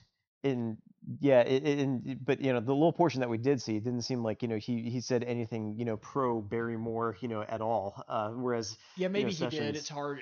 Maybe that's just the part we missed. Yeah, it could be. It could be. He might have. But yeah, that's fair. So he had a good quote. A couple things as a response to that. First of all, when it comes to Sessions, super classy guy, and I think that Sessions recognizes that Tuberville is at the very least an unknown quantity. He's not like a mushy middle Republican that we know is going to have a garbage voting record and just going to be a warm body. He could very well turn into that, and that's the reason that I went for Sessions, is because Tuberville's such an unknown, and Sessions is a sure thing, so it made sense to go with a sure thing. Mm-hmm. But with that, considering that Sessions, I think, is also aware of that reality, he's like, look, it just makes sense to go for Tuberville now. Mm-hmm. He's not like, we're not dealing with the Suzanne Collins here. So yeah, I mean, and really and truly, when you're looking at who all was running for this position on the Republican side, right? You had most of them that were pretty good alternatives. Okay, yeah, most of them. There were several good alternatives. Were good alternatives, especially compared to Doug Jones. Basically, we all would elect a paper bag over Doug Jones. Mm-hmm. Roy Also Moore true. may have been the outlier there. I think he is the one person who could not have beat Doug Jones a second time around. The way I always phrased it is, all of these candidates are sure things when it comes to them versus Doug Jones, with the exception of Roy Moore. Yeah. Now, can Roy Moore beat him? Maybe. But it's a question mark. It's where with everybody else, pretty much going away. I think he probably couldn't have. I think when he ran this time around, he was really relying on heavily on the fact that it was a presidential election year, so you're going to have a lot of those Republicans that stayed at home in 2017 right. We're going to come be out. Fair, let's say that special election happened in conjunction with the presidential election, Roy Moore probably wins that one. Yep. Yeah. Mm-hmm. Agreed. I think that's what he was thinking this time around. Which, he had good thoughts, but he probably was the one that would not have been able to beat. He's the only one that I question it. Yeah. But everybody else was a pretty good alternative. Tuberville's not a terrible alternative to Jeff Sessions. No. He's definitely going to be better than Doug Jones. That's not hard to beat. Doug Jones is the weirdest pick ever. Well, my candidate of choice actually was not Jeff Sessions. Interesting. So Bradley Byrne? Bradley Byrne was who I voted for in the primary. Were you feeling the burn? I was feeling the burn. But even Bradley Byrne was not my first choice, because you may remember very early in the primary, John Merrill was running, and I was going to vote for John Merrill. Oh, I thought you were going for Mooney. I did like. Well, here's the thing. I love Arnold Mooney. Mm-hmm.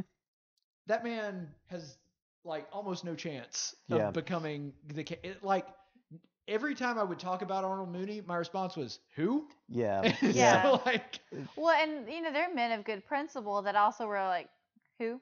Exactly. And I think that's a lot of the issue in politics is that you have men of really good principle, but we're also like, okay, but who cares? Well, here's the thing. Like, who are you? In Alabama, this is true basically nationwide, but especially in Alabama, name recognition is everything. Yeah. Almost universally, the candidate that has the best name recognition wins. That's politically true. I mean, across the board. So you don't have... Right, it's almost true everywhere, but it's like super true in Alabama. No, yeah. And honestly, that's why incumbents win. Yeah. Incumbents usually win because they have the name recognition, and we know who you are. Martha Roby, who Barry Moore is replacing now. All praise. Right. Let's be honest, like Martha Roby did nothing for 10 years and kept winning because she had name recognition. Let's be honest, Tuberville, it's going to be that way too. Well, that was Tuberville's biggest advantage. Tuberville, as a football coach, had higher name recognition than everybody else in his primary, with the exception of maybe Jeff Sessions, who was basically on par with. So Tuberville, as a football coach, had great offense. As a politician, he may have good defense, but his offense is going to be crap. Let's be honest. Yeah. Coming back to the name recognition thing as well, if it was possible for Alabama to fall into some form of paganism, they probably would hail football coaches as demigods. And so that's Tommy Tuberville he kind had of gets that going for him. Yeah. Heracles versus Perseus. Yeah, pretty much. That's this Thanksgiving. Although we may not even have football this season, which I don't believe. I don't think the state of Alabama can survive without football, personally. Yeah. I don't think the world can survive without football. It's kind of like, back during the Prohibition era, right. When when the Great Depression hit, they repealed Prohibition because it's like the situation stinks. We're all depressed. Let's get some kind of relief. By the way, I'm not necessarily endorsing that as, the method of relief. But it is, it's indicative of what happened. Yeah. So in the same way with Alabama, I mean, if we take football away, I mean, other than God, football is kind of the one thing that would probably drive away depression for most Alabamians. Let's be honest, football has worked its way into churches too. Yeah, that's true. I mean, it's a really big deal, and I've been in churches where they prayed for Alabama football. I have actually, and I don't want to go way off topic here, but just to add this little anecdote, I have been bothered by the fact that I know that there's a lot of Alabamians, and this is true nationwide. I'm not singling out Alabama, but especially in Alabama, there are a whole bunch of people that are like, got to close churches for a couple months for this? Okay. Oh, they're going to take away football? No, you're not. That's a good point.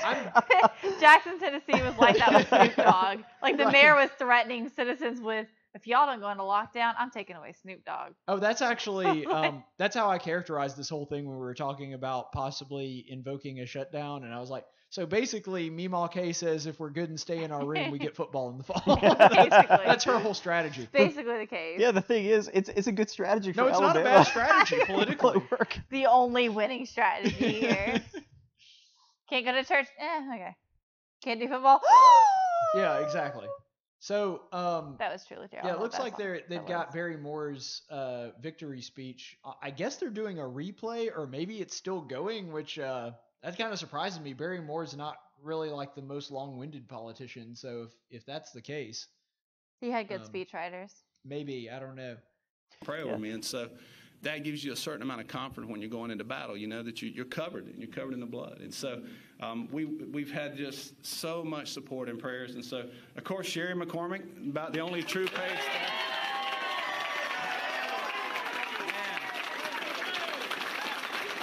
Sherry was super hard worker, and about the only full-time paid staffer I had. Okay, so now we're in the Oscar she was just nomination, we've always the Oscar that victory speech if you campaign among the people, you will go. And I don't mind it. I'm just saying that's what it is. Everybody's like, okay, I would like to thank my family, thank Jesus. Sherry was good at getting out and meeting people, and meeting needs when we got shut down. Yeah, that's how it goes. I mean, nowadays at the Oscars, nobody gets to talk about Jesus. She's been big in that. Randy Hickman, back in the day, that's how it I'd like to thank the Academy.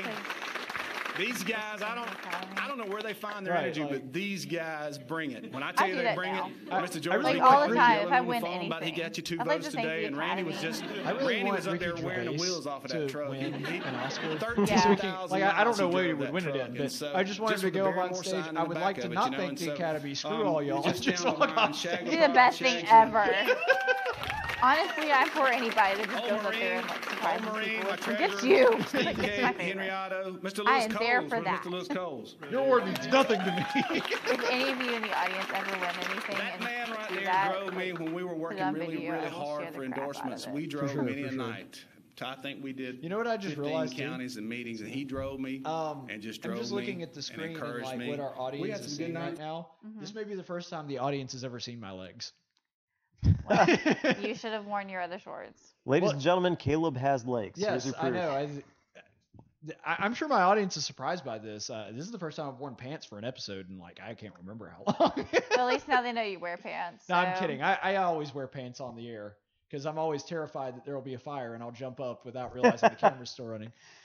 You know, in the age of Rona, there have been a few times with, you know, reporters doing reports from their houses that, you know, they have not thought that wearing pants was important. And Yeah, I think see, they wear I think ahead on these things. yeah, they've worn shirts that they thought was long enough to cover everything, but then towards the end of the broadcast, you know, just tilt back in the chair just a little bit, and then everybody notices, hey, hang on a second, it's not wearing pants. Yeah, that's a problem. I have been known to wear sweatpants in virtual hearings.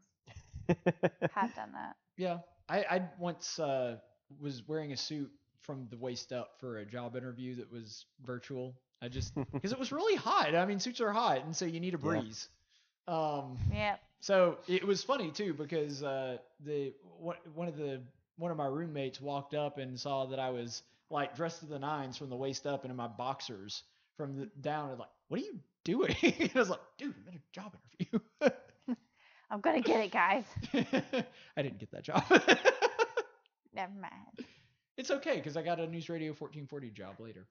But anyway, so Barry Moore, I think, is like if his voting record in the Alabama State House of Representatives is any indication, Barry Moore is going to be very much in the same vein as your Gary Palmers, your Mo Brooks, or branching out somewhere along the lines of a Louis Gohmert.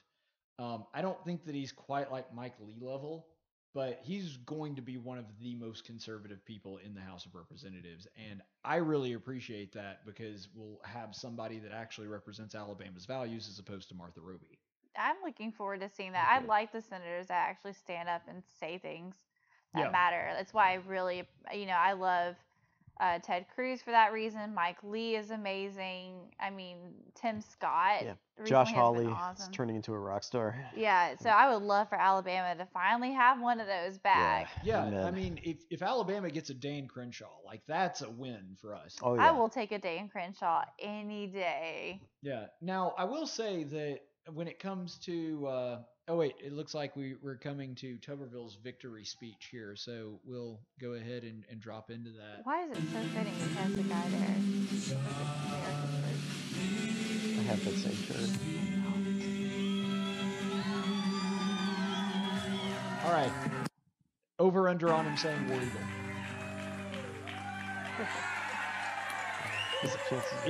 It's bold, but I think he'll do it. Yeah. Oh yeah. Wow. Come on, Tubbsy. Thank you, Alabama.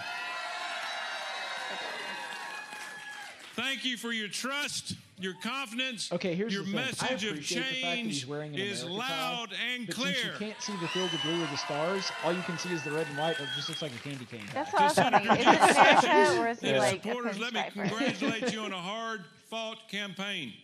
You know, being a football coach, I know when you get into a bowl game and you lose, one team moves on, the other one doesn't. But you're in the same conference. But you pull for each other, even after that. This is a great country we live in. I just talked to Senator Sessions, and he was awesome. He said, Coach, I'm all in. He said...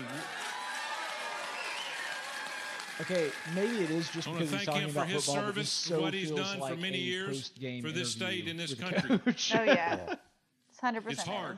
It's hard being in the public life that long. But I know that I tell you, I thought we stuck to our Jeff plan Sessions to and his score more points supporters than the other team within the allotted time, and that's are why going to we be won. behind us. We scored. We're going to need big. everybody on deck. This is going to be hard. Winning strategy, Coach. But we do appreciate their support, and now we're all on the same team. I do appreciate him paying some homage to Sessions. Yeah, absolutely. For the past year and a half. It's a nice change from Trump, who just continually beats which him is up. the hardest dang thing I've ever done. I've traveled to what seemed like every city, town, Fred and crossroads Bell down. That's surprising. in the state of Alabama. I've listened to stories. Wow. I've listened to it all. And I've listened to the concerns of everybody. There's a lot of people hurting. And I've been listening. I haven't taken anything for granted. You know, I've stood in the field with farmers putting their crops in back in planting season a month ago. And they're not only planting that crop to feed their family, but they're planting that crop to feed our families. It's important we understand that. I want to thank Alpha for their support. They've been huge. Been huge. Been huge. You know, I've sat with military veterans who simply want their country that they serve faithfully to keep their promises to them, like the VA. I've talked to many of them. I've met with enforcement officers, firefighters, ambulance drivers who have risked their lives and safety every day to provide help for all of us. By the way, I'm not making In fun, this tough just an time observation. that we're In going Alabama, through as we everybody speak starts today their with speech with everybody farmers and vets. wearing masks one time or That's a another. good point. I've listened to doctors Not and a bad nurses thing, just saying. who have been on the front line battling this China virus, this unseen enemy, China virus. The Wuhan virus. in the hospital wards and Have you IC seen units. Louder with And it's been Crowder's tough. quarterback Garrett talking about the Chinaman? You know, I've also I confronted stopped watching Crowder. the jobless. Huh? Many stopped watching places Crowder. I've been, Really? people have been He's out of just jobs. not funny anymore. President Trump, I think who, by he's the pretty way, funny, who's the but- best No, president he used to. in my I used lifetime, to love. I watched him before I watched Mr. Hero. who, by the way, called about 30 minutes ago and wished us luck and congratulated us on what happened today. Who, Trump? Those think people so. without jobs are worried because they don't know what the future holds, and none of us do. But all those stories and 1,000 more like them have touched my heart, and I've promised that your voices and all the This voices is the first time Trump of has the won state in of Alabama. Alabama will be heard Not him personally, on the but like one of floor his of the picks. United States yeah. Senate. Because so far he's lost every single candidate that he's endorsed, every single one that he has endorsed. You know, I've today reminded It matters more this time around. My though, mom and because dad. people are seeing more of a left-leaning strategy and what they're wanting. It's coming out higher, and people are like, CR no, and Olive, Trump all the way both at all deceased. costs. That who may at a be young age factor, instilled I in don't me know, the but I think importance of serving others at least as much of a factor, if and not fighting more, for what I believe is right. Not that You know, it my was dad Trump dropped out of endorsing school in the one, 10th grade It was that how it was to join the opposite military with in the World other. War II. You I see what said, I'm saying? Dad, the 10th grade, Like it he said, wasn't yeah, I that got tired Trump of following that endorsed damn mule. Tuberville, ergo I must vote for Tuberville. It was, man, Trump really hates Sessions, ergo I must But vote at against 18, Sessions. That's That's a fair probably point, true. yeah. That has to Around be a that huge age. factor. And that's big difference. And I will say this about Sessions, What even you though I think really about do this like now? him. Him and Sessions thousands is of really other not used to winning elections. men and women Because this think about it, country how long and do our you run allies unopposed? Yeah, landed he's on not had D-Day. to. And I'm Which is not- a good point of like. And again, I'm not 18 disparaging him. I incumbencies. like Jeff Sessions. I'm just saying that And he like, drove he a doesn't tank have across nearly as Europe, much electoral experience as people would losing think, friends based on how long he's every been in office, day. because Good he usually runs observation. fighting unopposed. for every inch, every foot, and every step. By war's end, my dad had earned 5 Bronze Stars. Now, a Bronze Star is fighting in a major battle. And if you win 1 or 2 of those, or earn 1 or 2 of those, it's special. At 18 and 19 years old, he earned 5 of them. He was my hero. He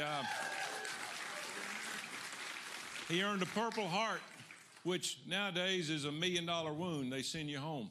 Back then, they put him in an infirmary for a month and then sent him back to the front lines. He got hit in the back. He had a big hole in his back. And I asked him one day, Dad, you got hit in the back? He said, yes, son, I was running like hell. My tank was on fire. I can't imagine what that generation did. But throughout this election, I'll be fighting for many of the same ideals, same principles, and the same God-given freedoms that my father and others like him in the greatest generation fought for so many years ago. Thanks to them. So now we turn our eyes towards our next opponent.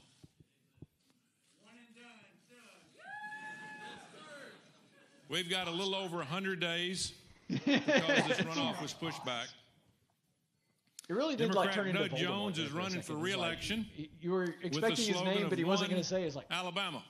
Harry Potter. Well, you can make no mistake about it. What Doug really means is one liberal Alabama.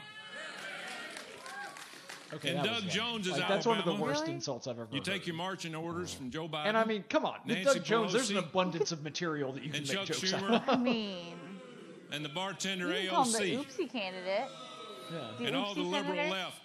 That works. Yeah. In Doug Jones, Alabama, Never the planned, wasn't Second supposed to happen. Amendment is That's a better dream. than like It's one just a liberal thought. Alabama. It's not in the Constitution. Okay, Tubbs, to if you're them. going to be on a national stage, By you God, got to they're up your not joke taking our game. guns. Like, I'm pulling for you. But I'm telling you, he's going to fade in the back. He's going to win, and then he's going to fade in the background. And Nobody's going Doug to care for Jones is another, like, 4 Alabama. years. You Yeah, vote I'm against tending to conservative agree. I mean, judges. you know, yeah, I think you're probably right. I hate to say People that believe in the you know, Constitution, this is believe in part this of it, you know, country. and I'll, you know, unless I see something really He bad, I'm voted going to against vote for Brett him Kavanaugh. over, you know, Are Doug you Well, kidding I'm me? certainly not voting for Jones, but you know, Yeah. I was about to say, nothing could get me to vote for We Jones. have yeah, no, I'm with you. You might in can this convince me country to not vote for to Tola, go but you by the can't rule of convince me to law. vote for Jones. Yeah, I no, mean, I yeah. think like a Damascus Road experience is the only thing that could, In for Doug Jones' Jones could be the Alabama, only thing you that could don't persuade me work to, for your consider state in voting for Alabama. him. You But don't work unless for that the United happens, States of America. You You start spent the trying to first defund 3 Planned years trying to Parenthood, okay. impeach the best Yeah. president we've Maybe ever we had, can talk and he then, voted but- to impeach him.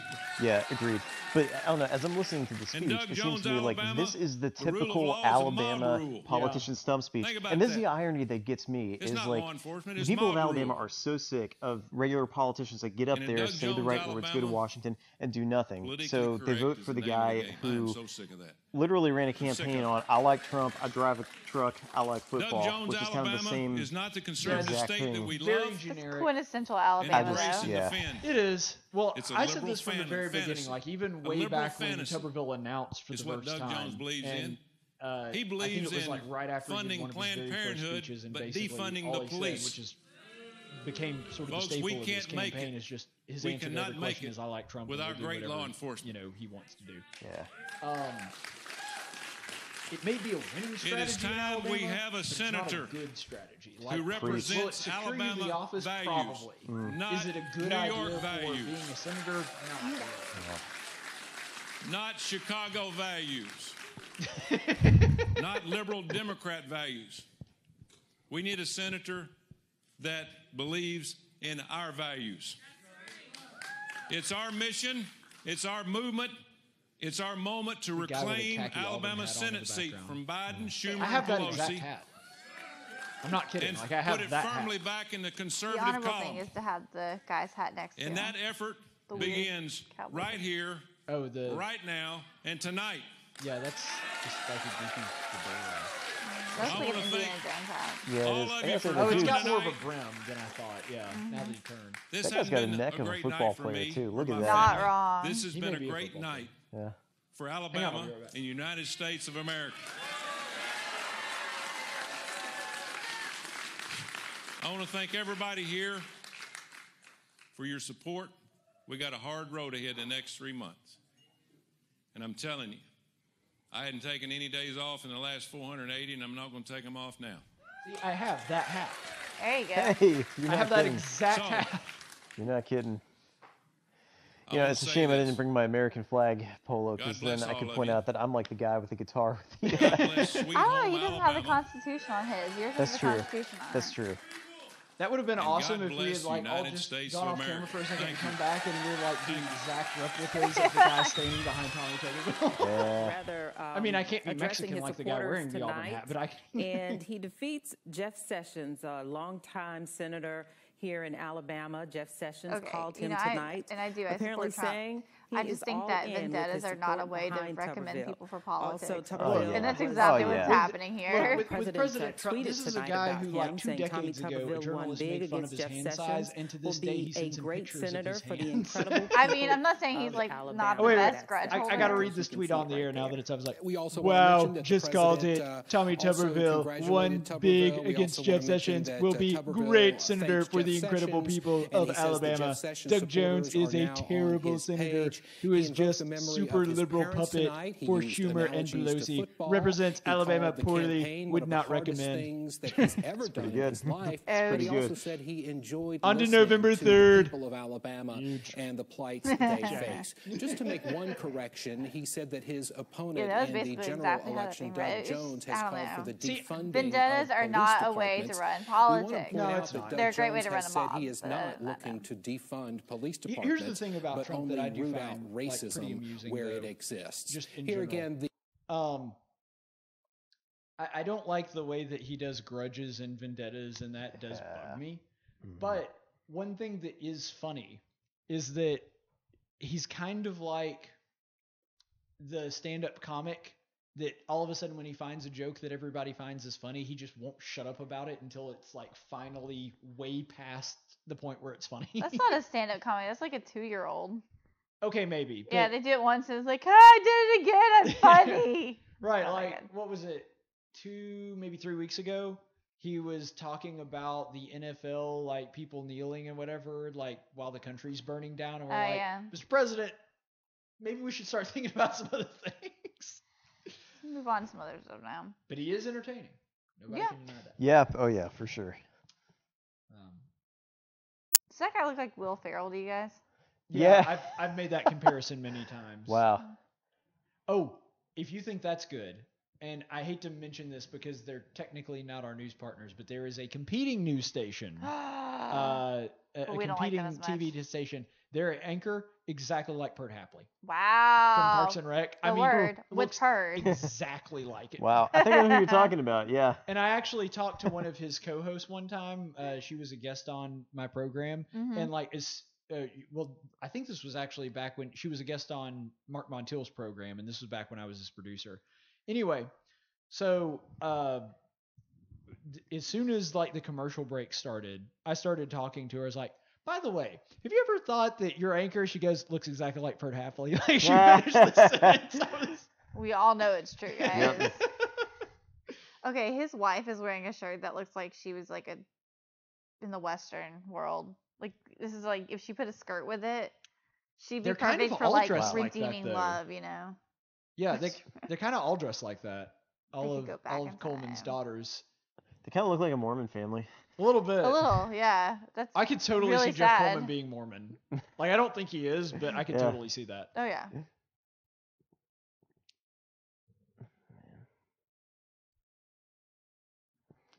All right. Well, Of course, I guess when you screw the United States military out of $2 million, you can afford some pretty nice clothes. Not wrong.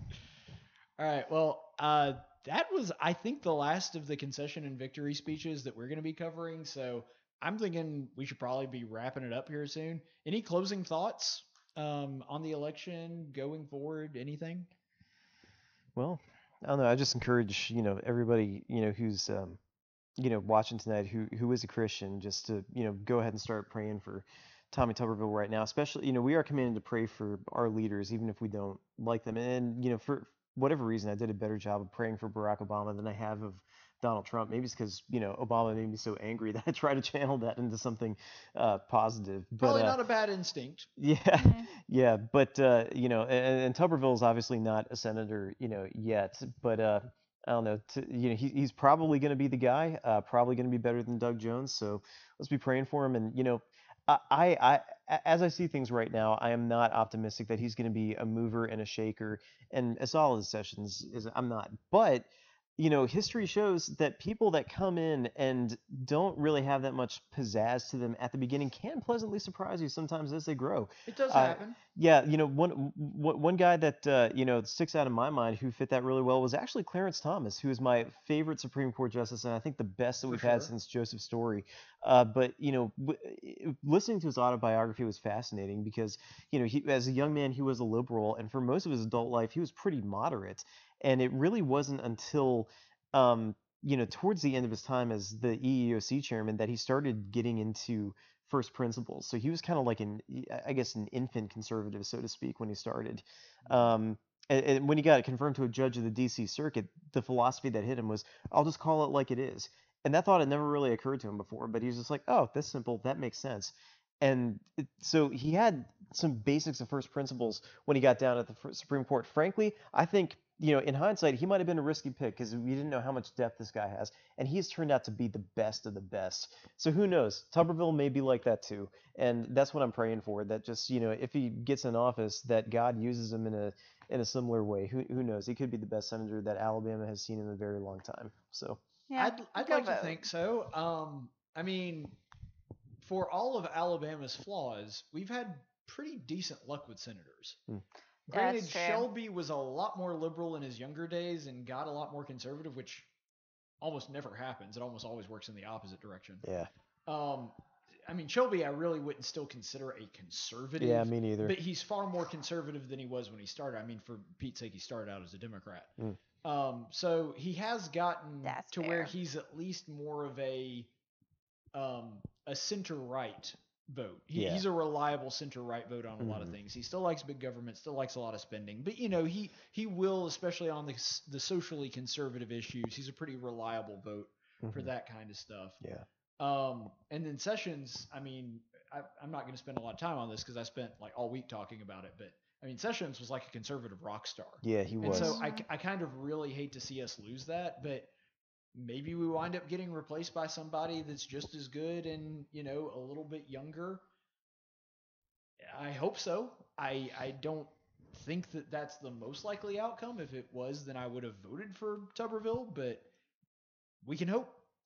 I mean, there's always hope for it, but either way, I mean, a wet rag is better than Doug Jones. Yeah, amen. So I'd rather somebody be up there that at least will in name only block any more funding to Planned Parenthood than somebody who's absolutely out there saying we need to block or fund Planned Parenthood and defund the police. He's got American and Alabama principles completely wrong. Well, and I don't we think need to get him out. Well, here's the thing, and I've been saying this about Doug Jones for at least 6 months, if not longer. Doug Jones, like, to me, the clear trigger point that he was like, it was obvious that he had no intention of winning this election, was when he just went like full hog on abortion. He had been in favor of abortion, but he'd always kind of played it coy and always kind of like, he would always vote in favor of abortion things, but he would always act like he was doing it on a reasonable basis or he was trying to hear the other side. A point came, and I'm trying to remember the specific bill that he voted on that I was like, okay, like basically Doug Jones' commentary on this is just basically abortion today, abortion tomorrow, abortion forever. Yeah. And like at that point, you just know that he has no intention of actually trying to win the election in Alabama. And I think, and I could be wrong, but I think what happened is Doug Jones is like, look, the odds of me winning this election are practically nothing. Yeah. So I might as well go for broke, get a lot of the things that I actually want done, a lot of the policy proposals that I want done, and just be full on open, not worry about getting reelected, and maybe secure a position at the national DNC or work in some capacity with them.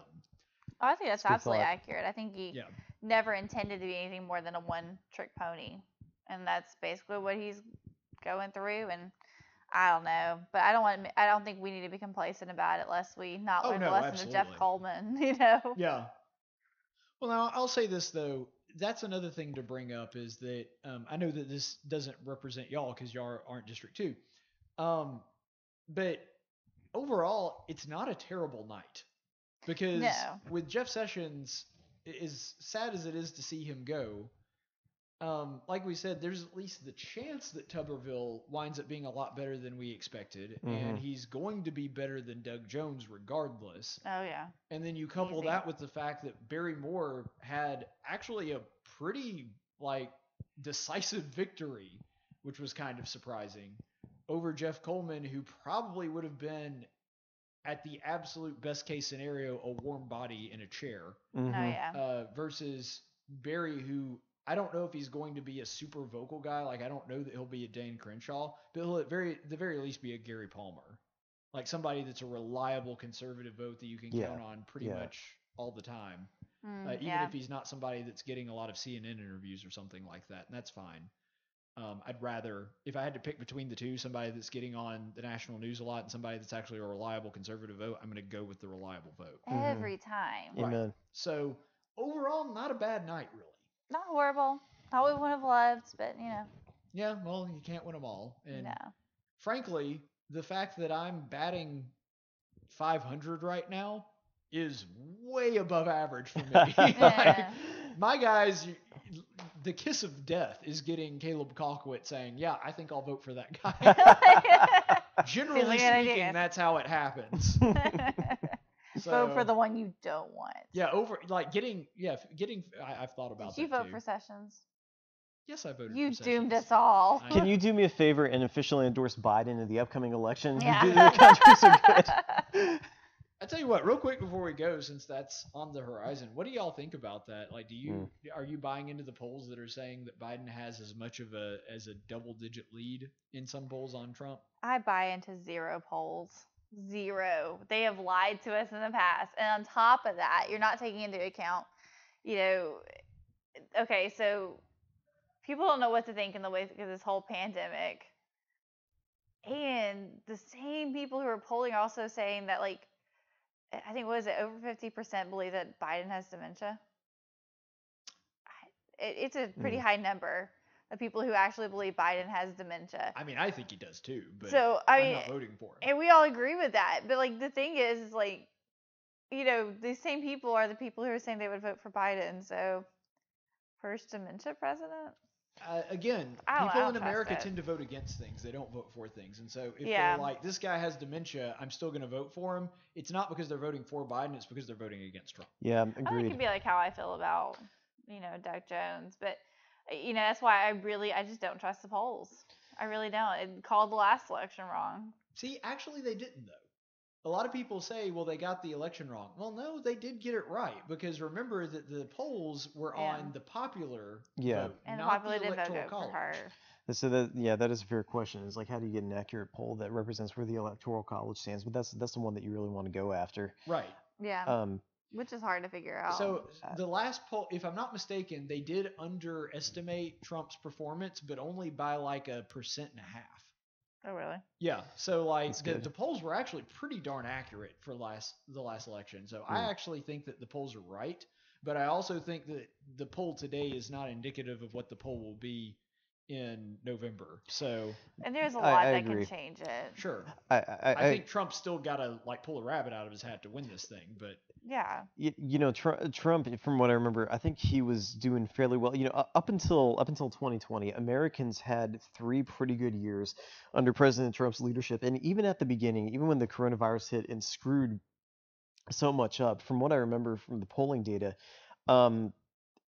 at times, especially when things got tough, Trump's numbers for how he was handling the crisis did better than expected. And at that time, people were trying to frame this up as when a crisis hits your country, who's the leader that you want at the helm? Is it somebody who's really taking the bull by the horns like Donald Trump, or somebody with dementia like Joe Biden? That was, in my opinion, that was working up until George Floyd got shot and the Black Lives Matter movement took off. Now, I don't think Donald Trump is a racist, but I'm not going to lie though. I mean, he is perceived that way, and Trump, one of his biggest weaknesses, in my opinion, is he doesn't speak like a president. He doesn't have that classic rhetoric and the ability to heal people with his words. He's good with actions, but in terms of his rhetoric, I think right now And he's also people good are at burning angry. people that deserve it too. Oh yeah, Like Yeah. he's oh yeah. fantastic at that. But right He's now, got a lot of good things that also work against him. yeah, I Yeah. think right now people are looking for somebody who's going to be a healer and a reconciler, and this is not Trump's strength. So my thought is, if this continues to be the culture up until November,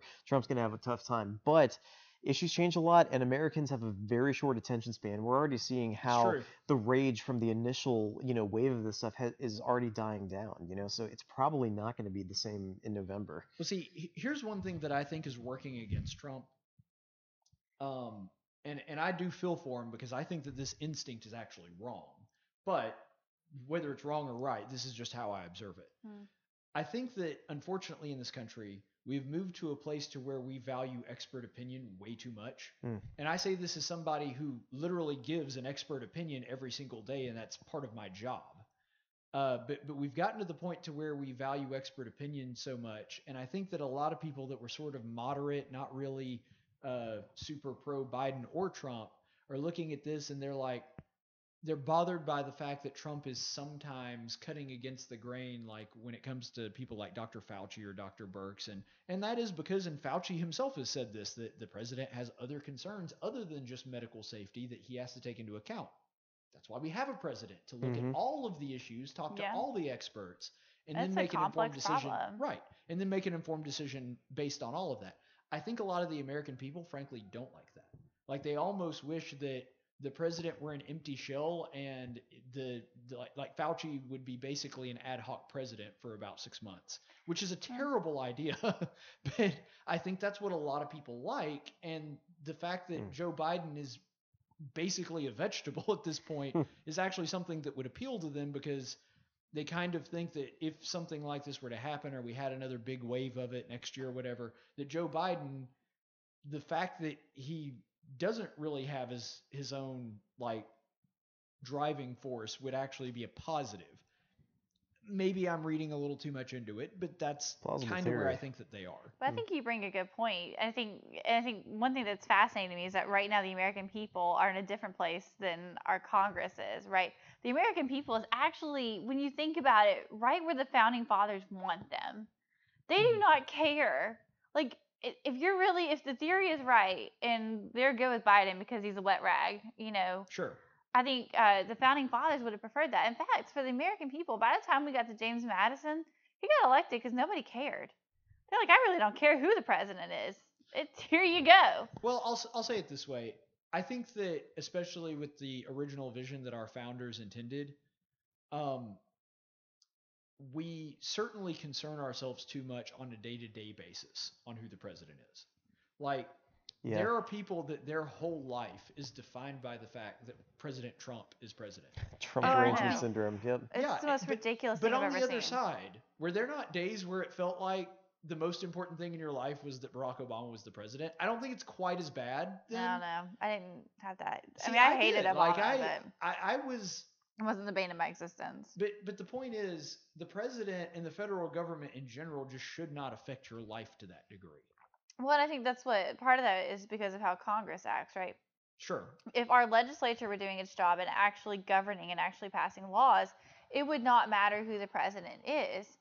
Very but much. Because they look towards the president to be the policymaker and the lawmaker, that's why they end up caring and the American people end up caring, because in essence, the president becomes the lawgiver. Well, originally we always, and this was the design of the founders that just made it so brilliant. They figured that the balance of power would be more or less maintained not by mankind's better angels, but by their own jealousy and greed. Yep. Oh, yeah. Like basically, because the Congress didn't want to lose their own power, they would never allow the president to take more power than he's supposed to. And yet here we are. Yeah. This is what they didn't count on. They didn't count on the American legislature becoming so incredibly short-sighted that they just decide, the president's more or less doing what I want anyway, so let's just, capitulate all of our power to him and let him handle it. Because they would think, oh, well, the Congress would, of course, think, well, what if my guy's not in office 4 years later? It's like a passive husband that lets his wife wear the pants. Initially you might think, I can't let her be in charge because, it's a power struggle. But as is the case with, a lot of husbands, it's like, we find that, if we can sit back and be, fat and happy, then we're content to let the wives run the show, I And think more to the point, it's the passive husband who is looking towards the next wife. and that's exactly what's happening that's here. A real thing. It's like the passive legislature that's looking towards the next president. And it's really sad because if the Democrats were smart, which they're not because they're Democrats, obviously. I think there's some smart Democrats out there, quite idiots, frankly. Bunch of them. But anyway, the conniving maybe, but conniving idiots. But so they're I'm kidding, guys. I think you're smart. Anyway, so if the Democrats are smart, if they really didn't like President Trump, what they'd be doing is being jealous for the power that the legislature actually has, and they'd be trying to legislate and work the system of checks and balances that were given by the Constitution. But they're not doing that. Same thing. Republicans did do that during Obama's presidency. Oh, they absolutely did. The legislature really should be working much better. Yeah. And then they wouldn't be have to spending all this time instead of legislating, going after the duly elected president of the United States. Like, come on, grow up and do the right thing. It's incorrect in the approach. Like, the approach of Congress should be, we want to hold on to our own power no matter who the president is, because we want to reserve that for later when we want to push through legislation. What it's become now is, as long as my guy is in office, I'm going to capitulate as much power away from the legislature as possible to let the president handle it. And then when a president of the opposite party is elected, then they just switch. And then all of a sudden you have one side that's the obstructionist and the other side that wants to give away as much power as possible to the new president. And that's not how our system was designed. Yeah. No, exactly. Yeah, I agree. It's I think another factor that's been in play too is I think FDR was a game changer with how the country looks at the president. Oh, for sure. I think it was at that point that America really started looking to the president to be the lead policymaker, and Congress is kind of like an advisory council that votes its proposals up and down, rather than the legislature being the place where the real policy debates happen. But with the Great Depression, we started looking to the president to not only promote the general welfare but provide it, and I think the idea has stuck ever since. Oh yeah. Oh, for sure. FDR was a game changer in so many ways, though. He was. I would argue that Woodrow Wilson was the first to attempt that, but FDR solidified it. That's a good point. Wilson was the worst. He was the worst. But what he did was he laid the groundwork, and then FDR was the one that sort of made that real in the minds of the American public. Like, Wilson wanted to get there, FDR actually did it. Yeah. And frankly, Wilson may have accomplished it in his lifetime if he hadn't, basically been brain dead by the time that he would have to run for his third term. Finally, the Democrat Party was like, no, the guy... It's funny because we're almost in the same situation now. It's like, no, that guy's basically a vegetable. We can't run him again. He's already had one stroke. Like... And yet here we are with a vegetable running against the president. Well, Biden hasn't had a stroke yet. Yet. I mean, I hope he doesn't, but I'm just... Are we sure he's actually alive, though? See, I have a theory about Ruth Bader Ginsburg that she's actually been dead for a really long time. Dude, I could see that being a thing. I can honestly say, she's in the hospital again. No, I didn't know that. Yeah, they said that took her to the hospital Monday with I think fever and chills, and the Supreme Court spokesman said that she's got a possible infection. That's the Rona. It could be. Well, I hope not. Yeah, she is. Oh, she'd survive the Rona. She probably would. Yeah. I tell you what, even though of course I don't like Ruth Bader Ginsburg, that is a tough old bird. Yeah, she is. She is. Look, this woman ain't dying. Yeah. You better hope she steps down, but she ain't gonna step down and she ain't dying. I really like. I don't want anything bad to happen to Ruth Bader Ginsburg. Like, I want her to live as long as she can. Frankly, I find it sad. Like, and I'm saying this not just because I want her off the court, which of course I do. Yes, get her off. I also like. I find it kind of sad that the lifetime appointment has made it to where the Supreme Court justices basically they pretty much all just die out instead of retiring. Because, like, come on, spend your last years with your family. Like, that's a sad way to live the gotten way rest off of your topic life. from where I started all this, but Sorry, again, guys. I do think that's better.